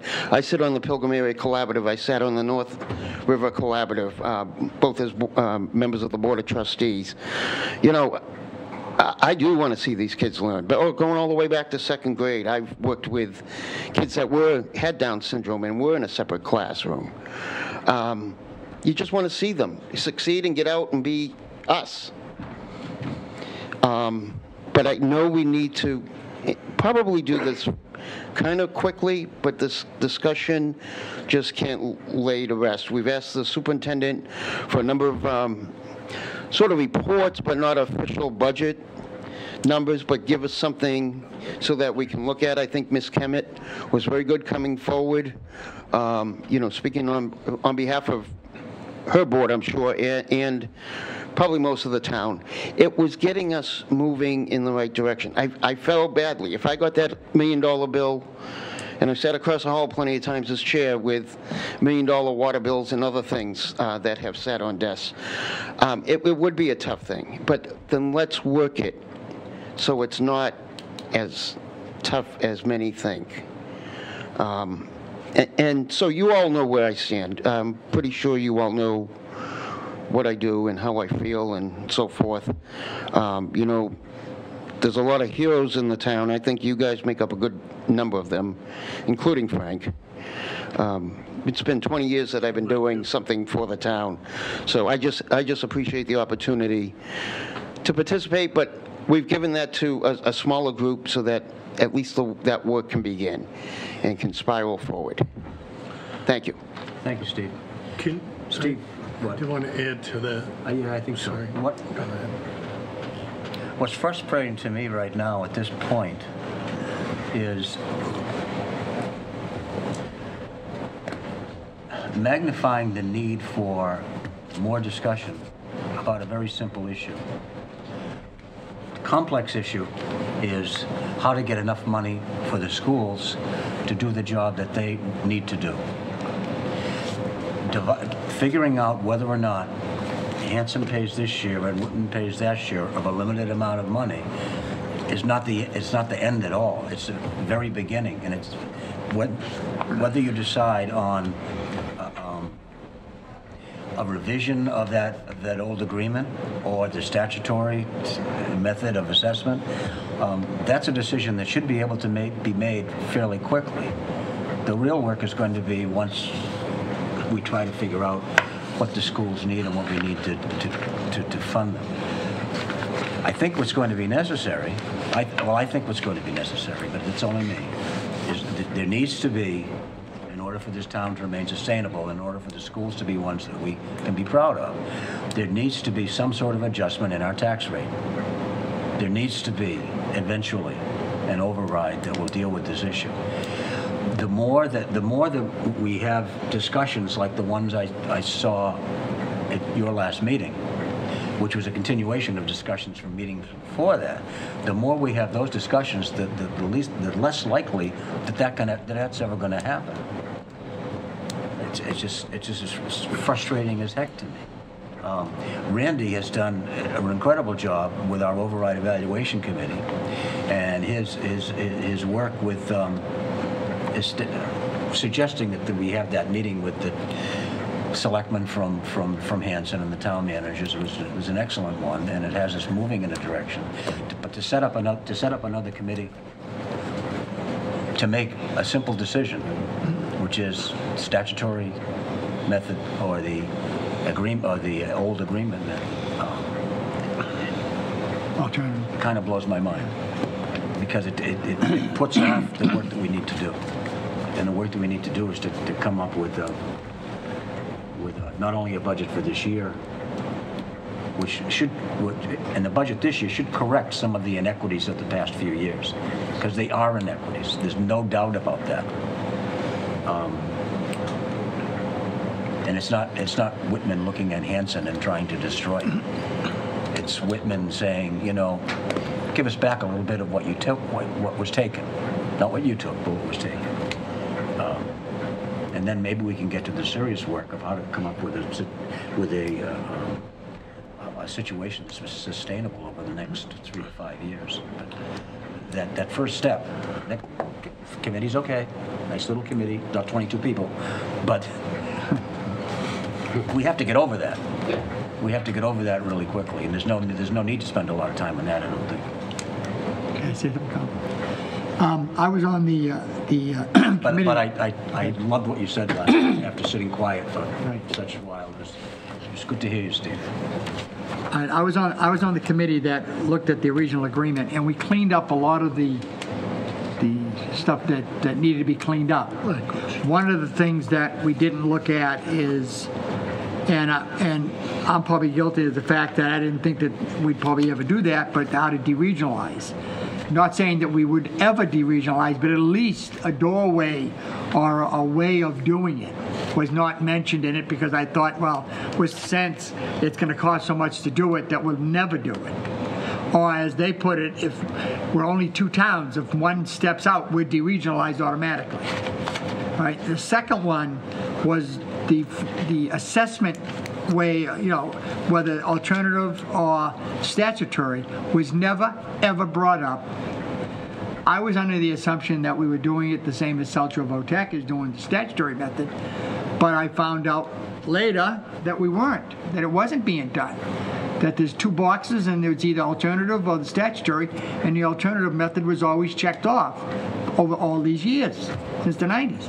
So I think the former committee, there's only 2 issues on that regional agreement that need to be dealt with.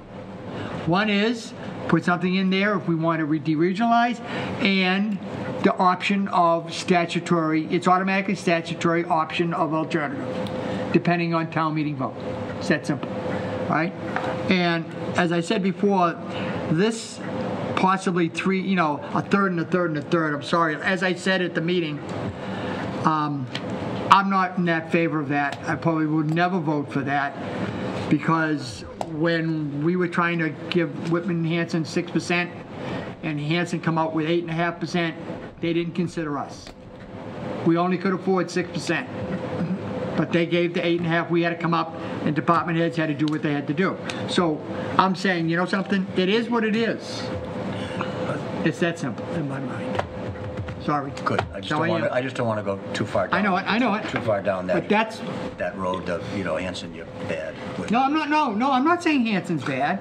I am just saying that's what it sounded. That there was no consideration by Hanson looking at us, but now Hanson wants us to consider a third. That's all. Well, to be fair, that was a proposal by the chair of the school committee, not by the not by Board of Selectmen. Right. But and what town's he from? Hanson, I know. Let me just say, remind everybody, we do have a fiduciary responsibility, but to work on behalf of the taxpayers and citizens of Whitman, and Whitman only. That being said, I was the one that made the motion about the statutory, that we should send it to the school committee. I don't think we have any choice in the matter. That's the way it should be. I think it's a very simple resolution that the school committee could do at their very next meeting. That being said, that has to be done. The small committee, I think that big 22 committee thing is out the window. The 2 selectmen, the 2 from the school committee and 2 from our committee is a good idea about the method of who pays what out of what pocket, and I can understand that. I'm with you.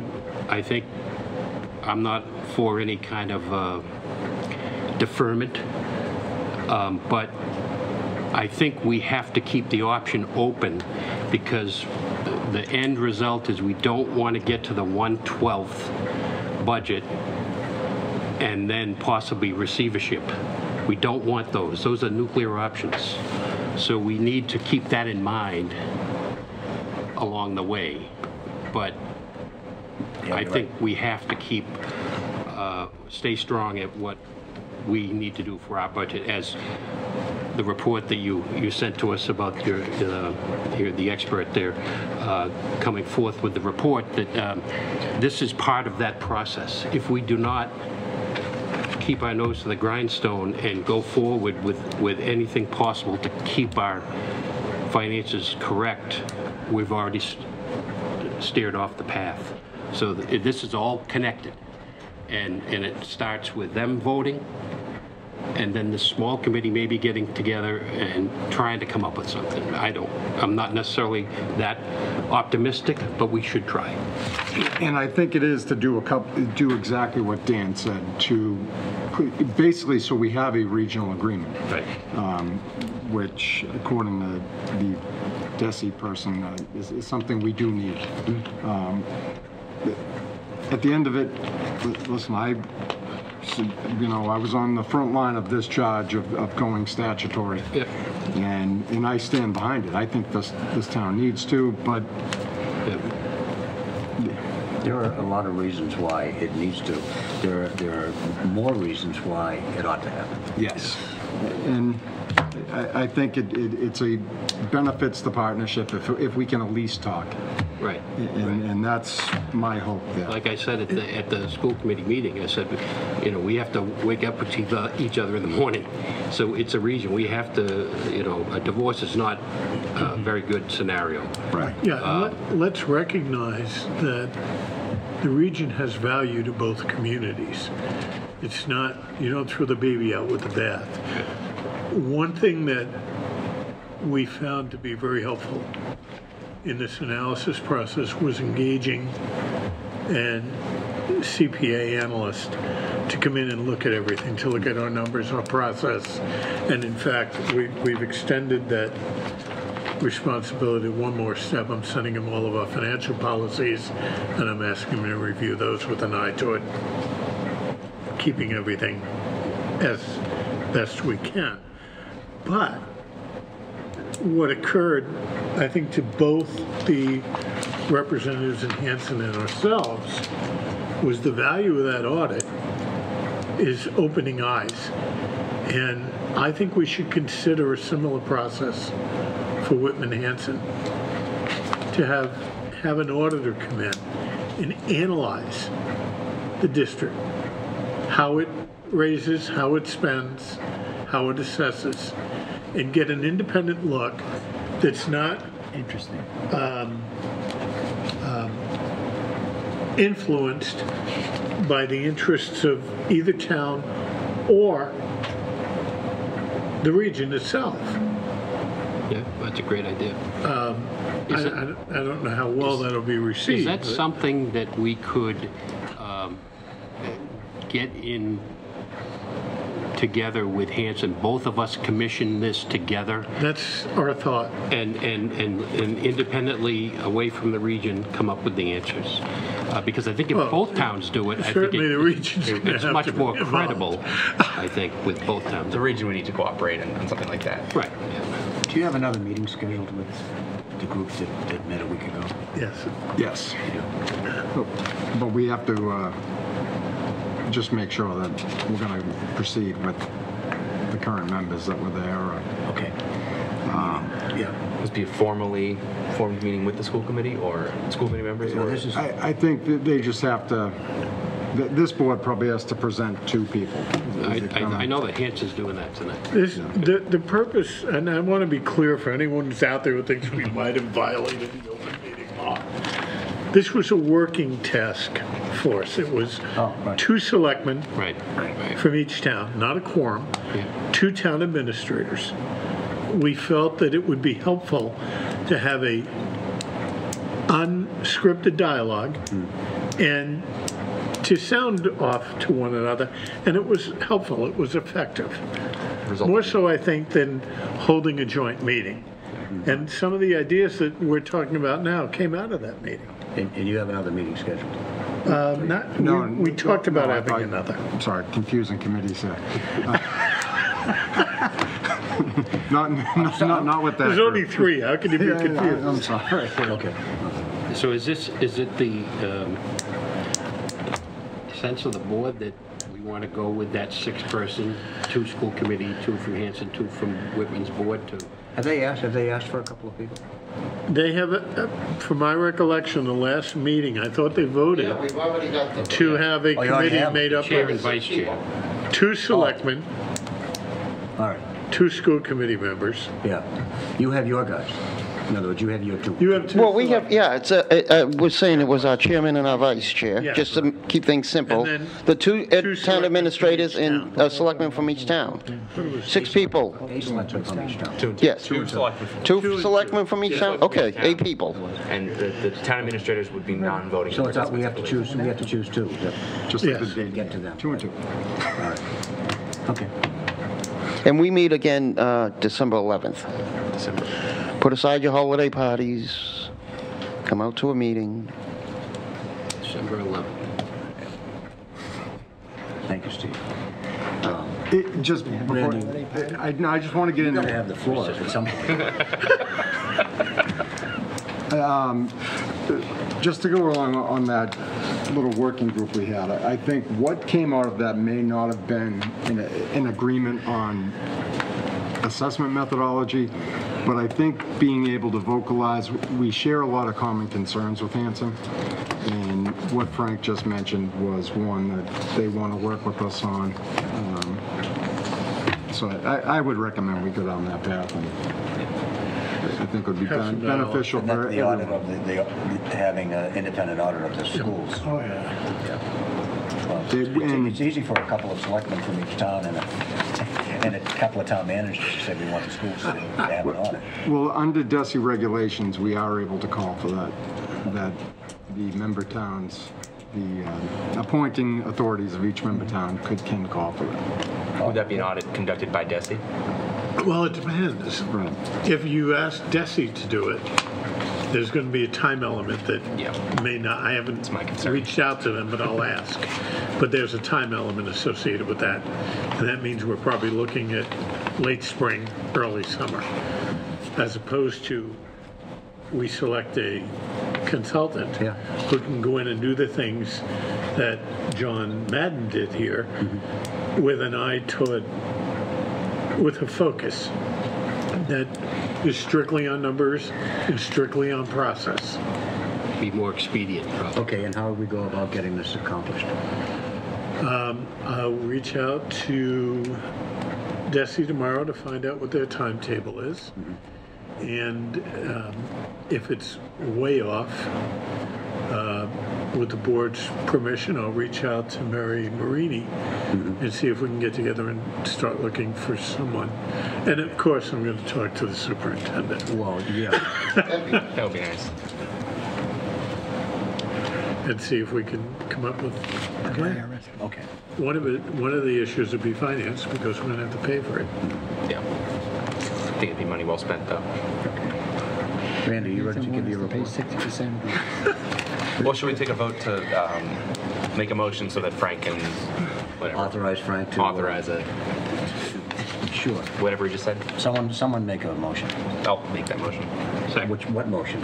To enable Frank to reach out to DESI to determine look at timeline DESI and look then reach out to the independent auditor. Hanson administrator. Actually, I think the Hanson folks hired an administrator, didn't they? Will the bill come to I us? think they did. Is it a I don't know when he's starting, but I think they did. Okay, there's been a motion on the floor then, it's been seconded, all those in favor? Aye. Do you have any volunteers for this? Not me. Oh, for the other one, we haven't. I might suggest the chair and vice chair, much like the No, school committee. you don't want me on that committee. Actually, I do. I actually recommended you too, Dan. No, you don't want me on that committee. yeah, he did. You making me go with them? They cancel each other off. We could do the, you want to go? No, I don't want to go. You don't want to go? No. All right. Well, I guess we know where Dan Okay, which one of you two jamokes wants to, would like to do it? You're pretty... You've been as involved in this as anybody. Yeah, but he's tied up. Yeah. But I'd be happy if you came along. All right, I'm in. All right. I'll make a motion that Chairman Kyle and Selectman Lambertina are the Whitman contingent of this subcommittee. Of this committee that I had already spent about 10 minutes saying for the frustrating no good, that it exists. Okay. Very ironic. I'll be happy to have you. I will second that. All right, that's going to be a fun meeting. Do you know when you're going to meet? Well, we meet December 11th, but this, Yeah. I think this When does that board meeting needs to meet much sooner. Like, start talking tomorrow. Like the 10th. Like tomorrow. Yeah. What are you doing at 3 tomorrow afternoon? Well, who's going to facilitate? So who's, I don't think we officially voted that, by the way. we haven't voted. I just called for members. And a small group. Yeah, 6 of you. So somebody from your committee is Oh, going to 8 of you. contact whichever 2 people we choose. So, and I like Mr. Hayes dearly, but I think he's been caught in sort of like, after every meeting, okay, we'll continue this. And that's why I think we got a little caught up. So at the last meeting, that's why it was said definitive, this is really what we need. And I'm surprised you haven't heard from someone yet, but I can put a little bug in their ear tomorrow morning and tell them, Did I just hear someone yell? Who is the vice chair? Mr. Scriven, Mr. Chris Scriven. Chris can reach out to the group, the 4 or 6 members or whatever they are. Yeah, I'll ask him. It's the school committee that's asking for that. That's what I'm saying. It's the school committee that's developing this other little subcommittee. The subcommittee of the school committee, right? Yeah, but they've already created it. Yeah, they've created it. They're just looking for names. Right. Okay. And we, yeah, and we once just... they have your names, they can reach out and try and schedule something. And I just wanted to know when that was going to happen, Yeah. who was going to do it. And again, I think it came off of that Laura speaking up and Frank and Randy at our last meeting. I think that got us to the smaller group. I'll make the call. I'll organize it, yeah. All right. So there was a motion. We have to vote on it? I don't think there's been a motion on the members. No, do we need a motion or do we just... I think we've established who the members are. Okay. All right. You're on. You're going to contact them. You're going to be the contact. I'll contact. All right. All right. Yay. Okay. Next item. Yes, Budget Override Evaluation Committee. All right. As many people know, the town hired a consultant, and last night he gave his presentation. What he gave out as a written portion was a draft document. We are going to get a formalized draft document Thursday. I will distribute that to the committee members sometime Thursday night, at the latest early Friday morning. Frank will get it, and I'm sure we'll review it. Review and post appropriately. I will try to go over this somewhat generically. Basically, the consultant looked into state aid, local receipts, our tax levy, and came up with a variety of percentages. What we are seeing in trends, we're experiencing minimal state aid increases over the last 5 years, averaging about 2.9%. However, our assessment increases over the last 5 years are increasing about 3.12%. He diagnosed some things with local receipts, and he feels we're almost estimating them a little too closely, upwards of the 97% range we're spending, and if things are a little off, we could be in trouble. We looked into other forms of revenue, things like free cash, which we spent quite a bit of time talking about. His recommendation, and it could be one of the reasons we've kind of put ourselves in the position we currently sit in, is that we've used one-time revenues to basically try to keep everyone whole. And we knew we were doing that. It's caught up at this point. We looked into other forms of revenue, various receipts by other departments. Along some policy changes, he discussed doing some different things with those various accounts. We talked about the operating budget. Well, we know the town is only growing at about 2.9%. 5-year average on our operating budget is 4.86%. We also discussed various things about how we could try functionality issues, whether it be steering away from leasing certain equipment to purchasing certain equipment, and vice versa. However, those recommendations are also cash dependent, and currently we are not sitting in a position where we could probably utilize those recommendations. We do not talk too much about the sewer water enterprise. He kind of felt like that was handling itself, running fine on its own. Basically with some policy things. He said he did commend us for getting through some shaky times and doing what we had to do. It just, the one-time money that well has essentially run dry, and we need to get away from that.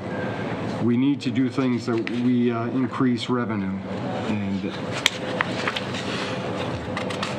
we discussed various options that are going to need to be discussed further between the Finance Committee and the Override Committee, and then ultimately this board. The bad news is he estimates us, and I'm reluctant to speak on this number because I did try to reach out to him today, and I don't know exactly what budget numbers he used plugging into this, but he estimates we're about $1.5 million short in the operating budget. Currently, we sit relatively free cash heavy. But again, we need to get away from that. He estimated a very large 5-year number barring some substantial changes, which still needs to be talked about. The number was kicked around to 5 million. Again, I don't know what, I need to see his full document to see exactly the budgetary numbers that are into that, so I don't want to, my comment last night was, I think we have people calling their realtors right now, so I don't want people to go into panic mode, but the concern's very real, and I think we all knew that. I think a common statement last night was a lot of these things we knew. I don't think we wanted to say them publicly. He was confident that with certain changes, we could work our way out of it to diminish that override number, but it appears that that might be likely. Another common concern, and I really stress this one, is what's the sustainability factor? And that hasn't been determined yet. At this point, any override would be kind of throwing cash at a problem without really knowing how long is that going to get us through, and have we made the proper corrections within the budget that we're not, this is not going to be the pattern, whether it be 3 or 5 years. Yeah, the sustainability piece is really a wild card because we're looking at capital expenditures that is significant. We have free cash that can be used for one-time expenditures, but capital investment is not a one-time investment. The plan that the Collins Center provided calls for us to come up with $1.2 million a year in levy capacity, in revenue, not free cash, not anything else, in order to meet those needs. And over time, it'll come into place. Well, that's an easy math calculation because we don't have 1.2 million. So if we were going to do that, that's the minimal override. That's what we have to do to set a budget that's sustainable. But the key to sustainability is knowing that that money is for one purpose only. And that's one of the challenges, because we could vote an override this year for 1.2 million in capital. Next year we can say, well, it's 1.2 plus 2.5%. Somebody comes along and says, wait a minute, I need 700 of that. Town meeting votes it. We're done. So there's got to be a commitment on everybody's part to work through this. As soon as the report is finalized, I'm going to distribute it to all the boards and committees, all of the employees, and I'm going to put it on the web, because we have to face the reality that if we want to function tomorrow and the day after, we need to start working on it today. It just, 2 years ago I stood up at a town meeting and said, this is the last time we can do this. Everybody said, yeah. What happened the next year? Came back and said, uh-oh, we don't have the money. Yeah.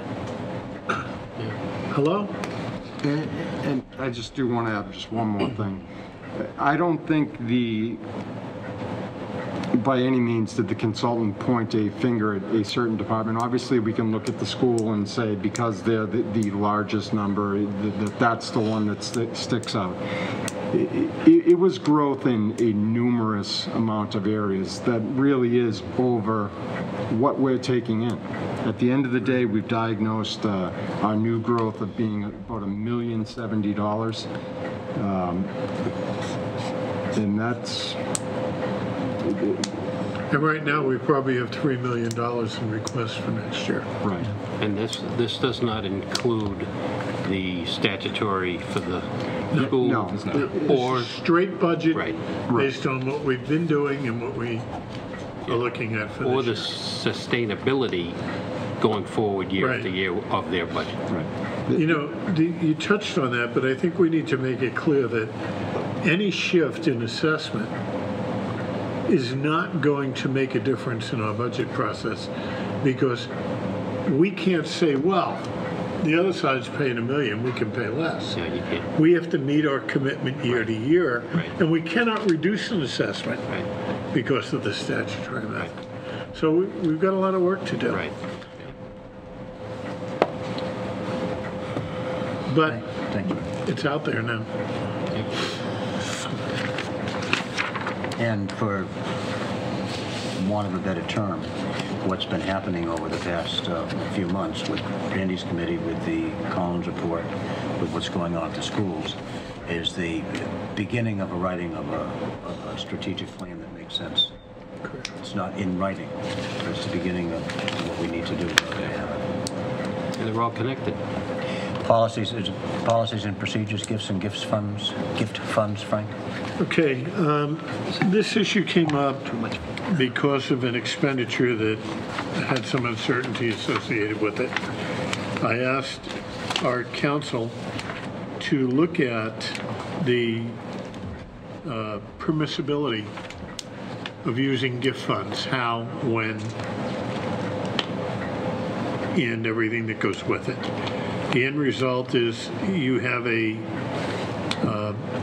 report, a legal opinion in your package, and you have my recommendation for a gift policy for receipts and expenditures that adequately identifies how gifts are received, how they are to be acknowledged, how they are to be maintained, and how they're to be expended. Also included in your package is a old but timely bulletin from City and Town that identifies what a municipal expenditure is. And I just want to be clear, all gift funds, once they come into the hands of the town, are municipal money and cannot be spent in a way that other municipal money cannot. The only exceptions is we can do honorariums with gift funds that meet the intent of the donor. So we have a little bit of work to clean that up, but we recently have had incidents where expenditures were made that may not completely comply with this process, and that's the reason for seeking the policy. You're not expecting a vote tonight on this? No. I wanted to introduce it. First reading. I'm going to circulate it once you've seen it to the department heads so that everybody's had an opportunity to read and review it. Anyone have any initial questions? Thanks. Makes sense. New business, corporate resolution for lease purchase. There are two items that the board needs to do in order for us to complete the lease purchase of 2 vehicles. Unfortunately, they have to be read as a motion, so with the chair's permission, I'll read it with the hope that you will all move and vote it.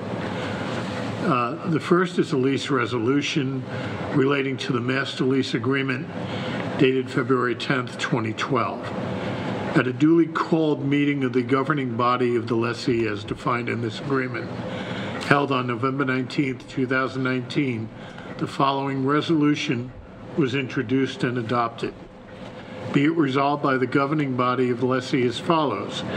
Determination of need. The governing body of the lessee has determined that a true and very real need exists for the acquisition of the equipment described in Exhibit A of Schedule Number 15, dated November 6, 2019, to the Master Lease Purchase Agreement, dated as of February 10, 2012, between the Town of Whitman as lessee and Tax Exempt Leasing Corp. As lessor.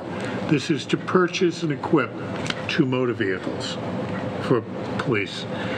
Approval and authorization. The governing body of the lessee has determined that the agreement and schedule substantially in the form presented at this meeting are in the best interest of the lessee for the acquisition of such equipment, and the governing body hereby approves the entering into of the agreement and schedule by the lessee and hereby designates and authorizes the following persons to execute and deliver the agreement and schedule on lessee's behalf with such changes thereto as such persons deem appropriate, and any related documents, including any escrow agreement necessary to the consummation of the transaction contemplated by the agreement and schedule, and the authorized individual would be me as town administrator to exercise the lease document.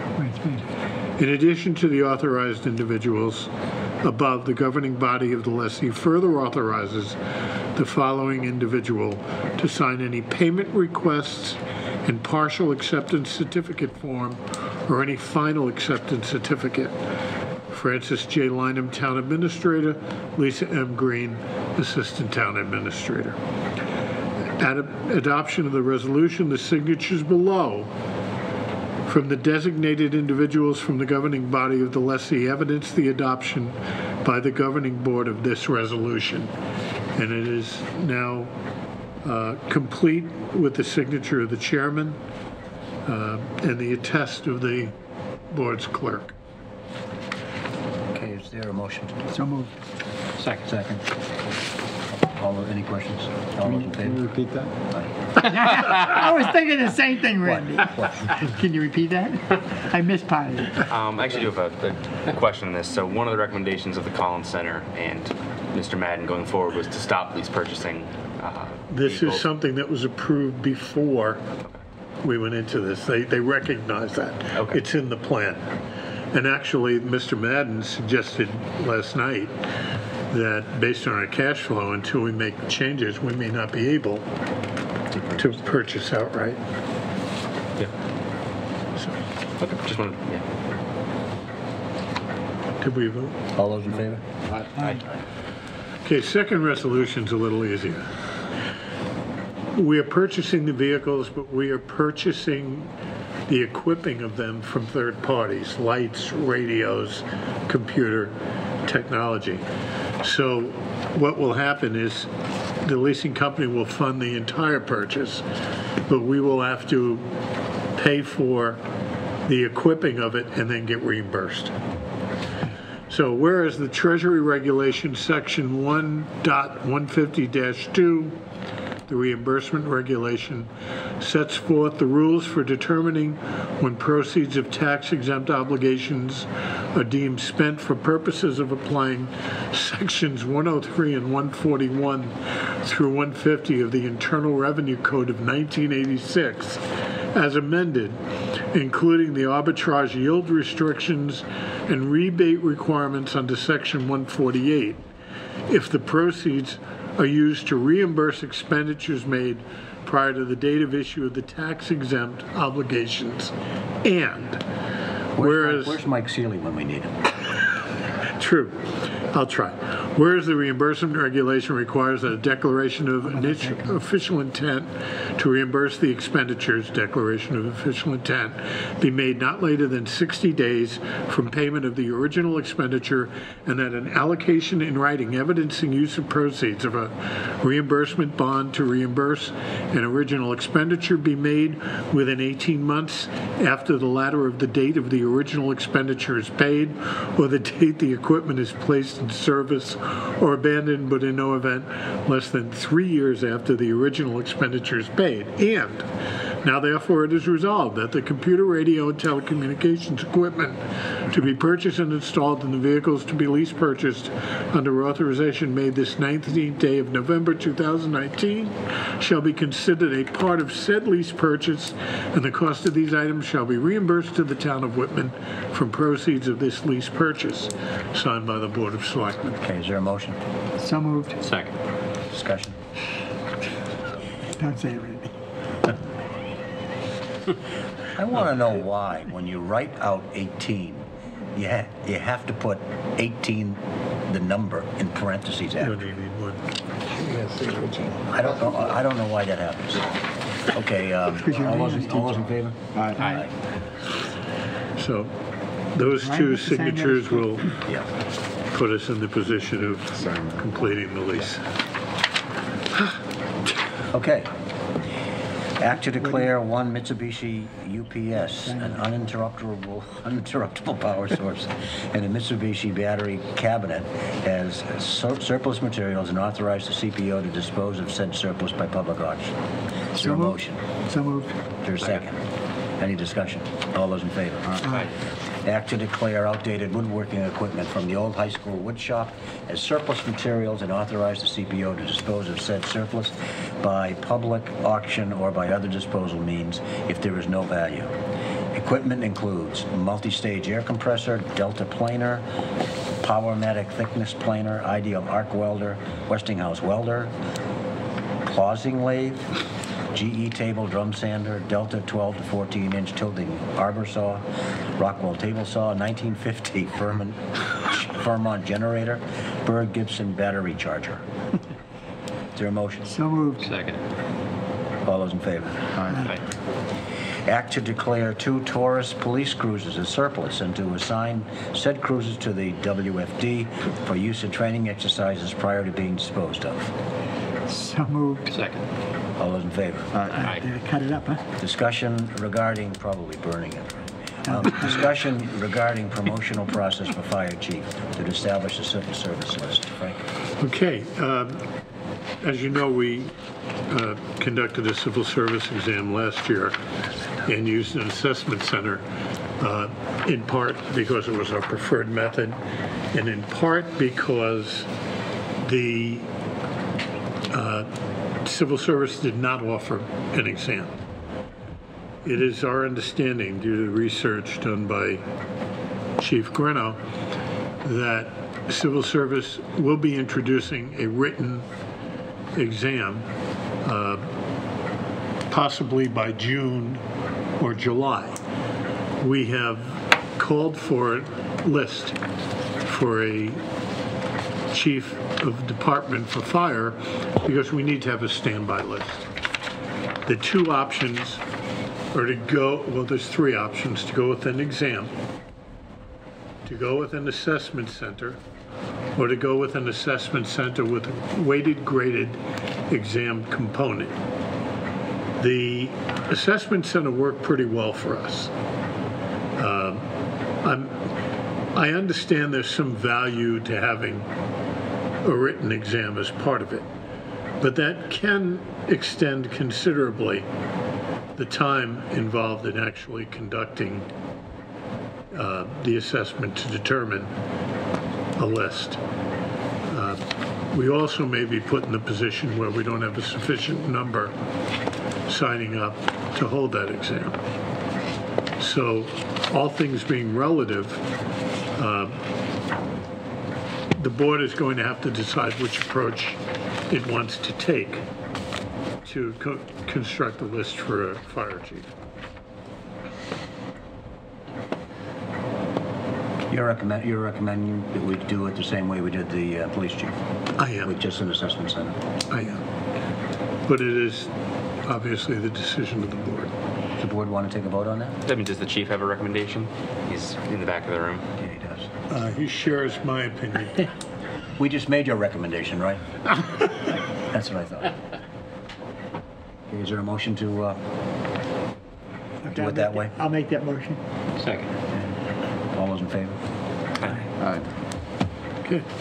We will do a delegation agreement. Act on the request of Town Clerk Don Volley to appoint checkers for the December 2nd, 2019 special town meeting, and those checkers are Sheila McVeigh, Sherry Maroney, Leanne Valancourt, and Carol O'Brien. So moved. Second. Any discussion? All those in favor? Aye. And then finally, to set the December meeting schedule. Suggestions? January 3rd. Oh, well, January. December 2nd, we'll have a meeting before the special town meeting, right? So December 2nd. Actually, we're going to have 2 meetings that day because The override evaluation committee. Randy has called for a meeting before town meeting. So if we meet at, what was it, 5? We're meeting at, 5. So if we meet from 5 to 6:30, that'll give us a half an hour before town meeting. So we're going to have a meeting on the 2nd Yes. at 5. No. Oh, that's his at meeting. 6:30. 6:30. Okay, 6:30. Okay. On December 2nd. Okay, when's the next meeting? The 23rd? No, for Christmas? Okay, Scrooge. 10 or 17. Well, no, Seventeen. everybody's working. 10 or 17 is your option. 10 or 17? Okay. Sure. Probably the 17th. 17th? Okay, 17th? Works. Sounds good. That's fine. Works for everybody? Split Okay. the month. 12, 17. Okay. So the 2nd and the 17th. I think that exhausts the agenda. Is there a motion to adjourn? So moved. Second. Is there a second? All those in favor? Aye. We're done.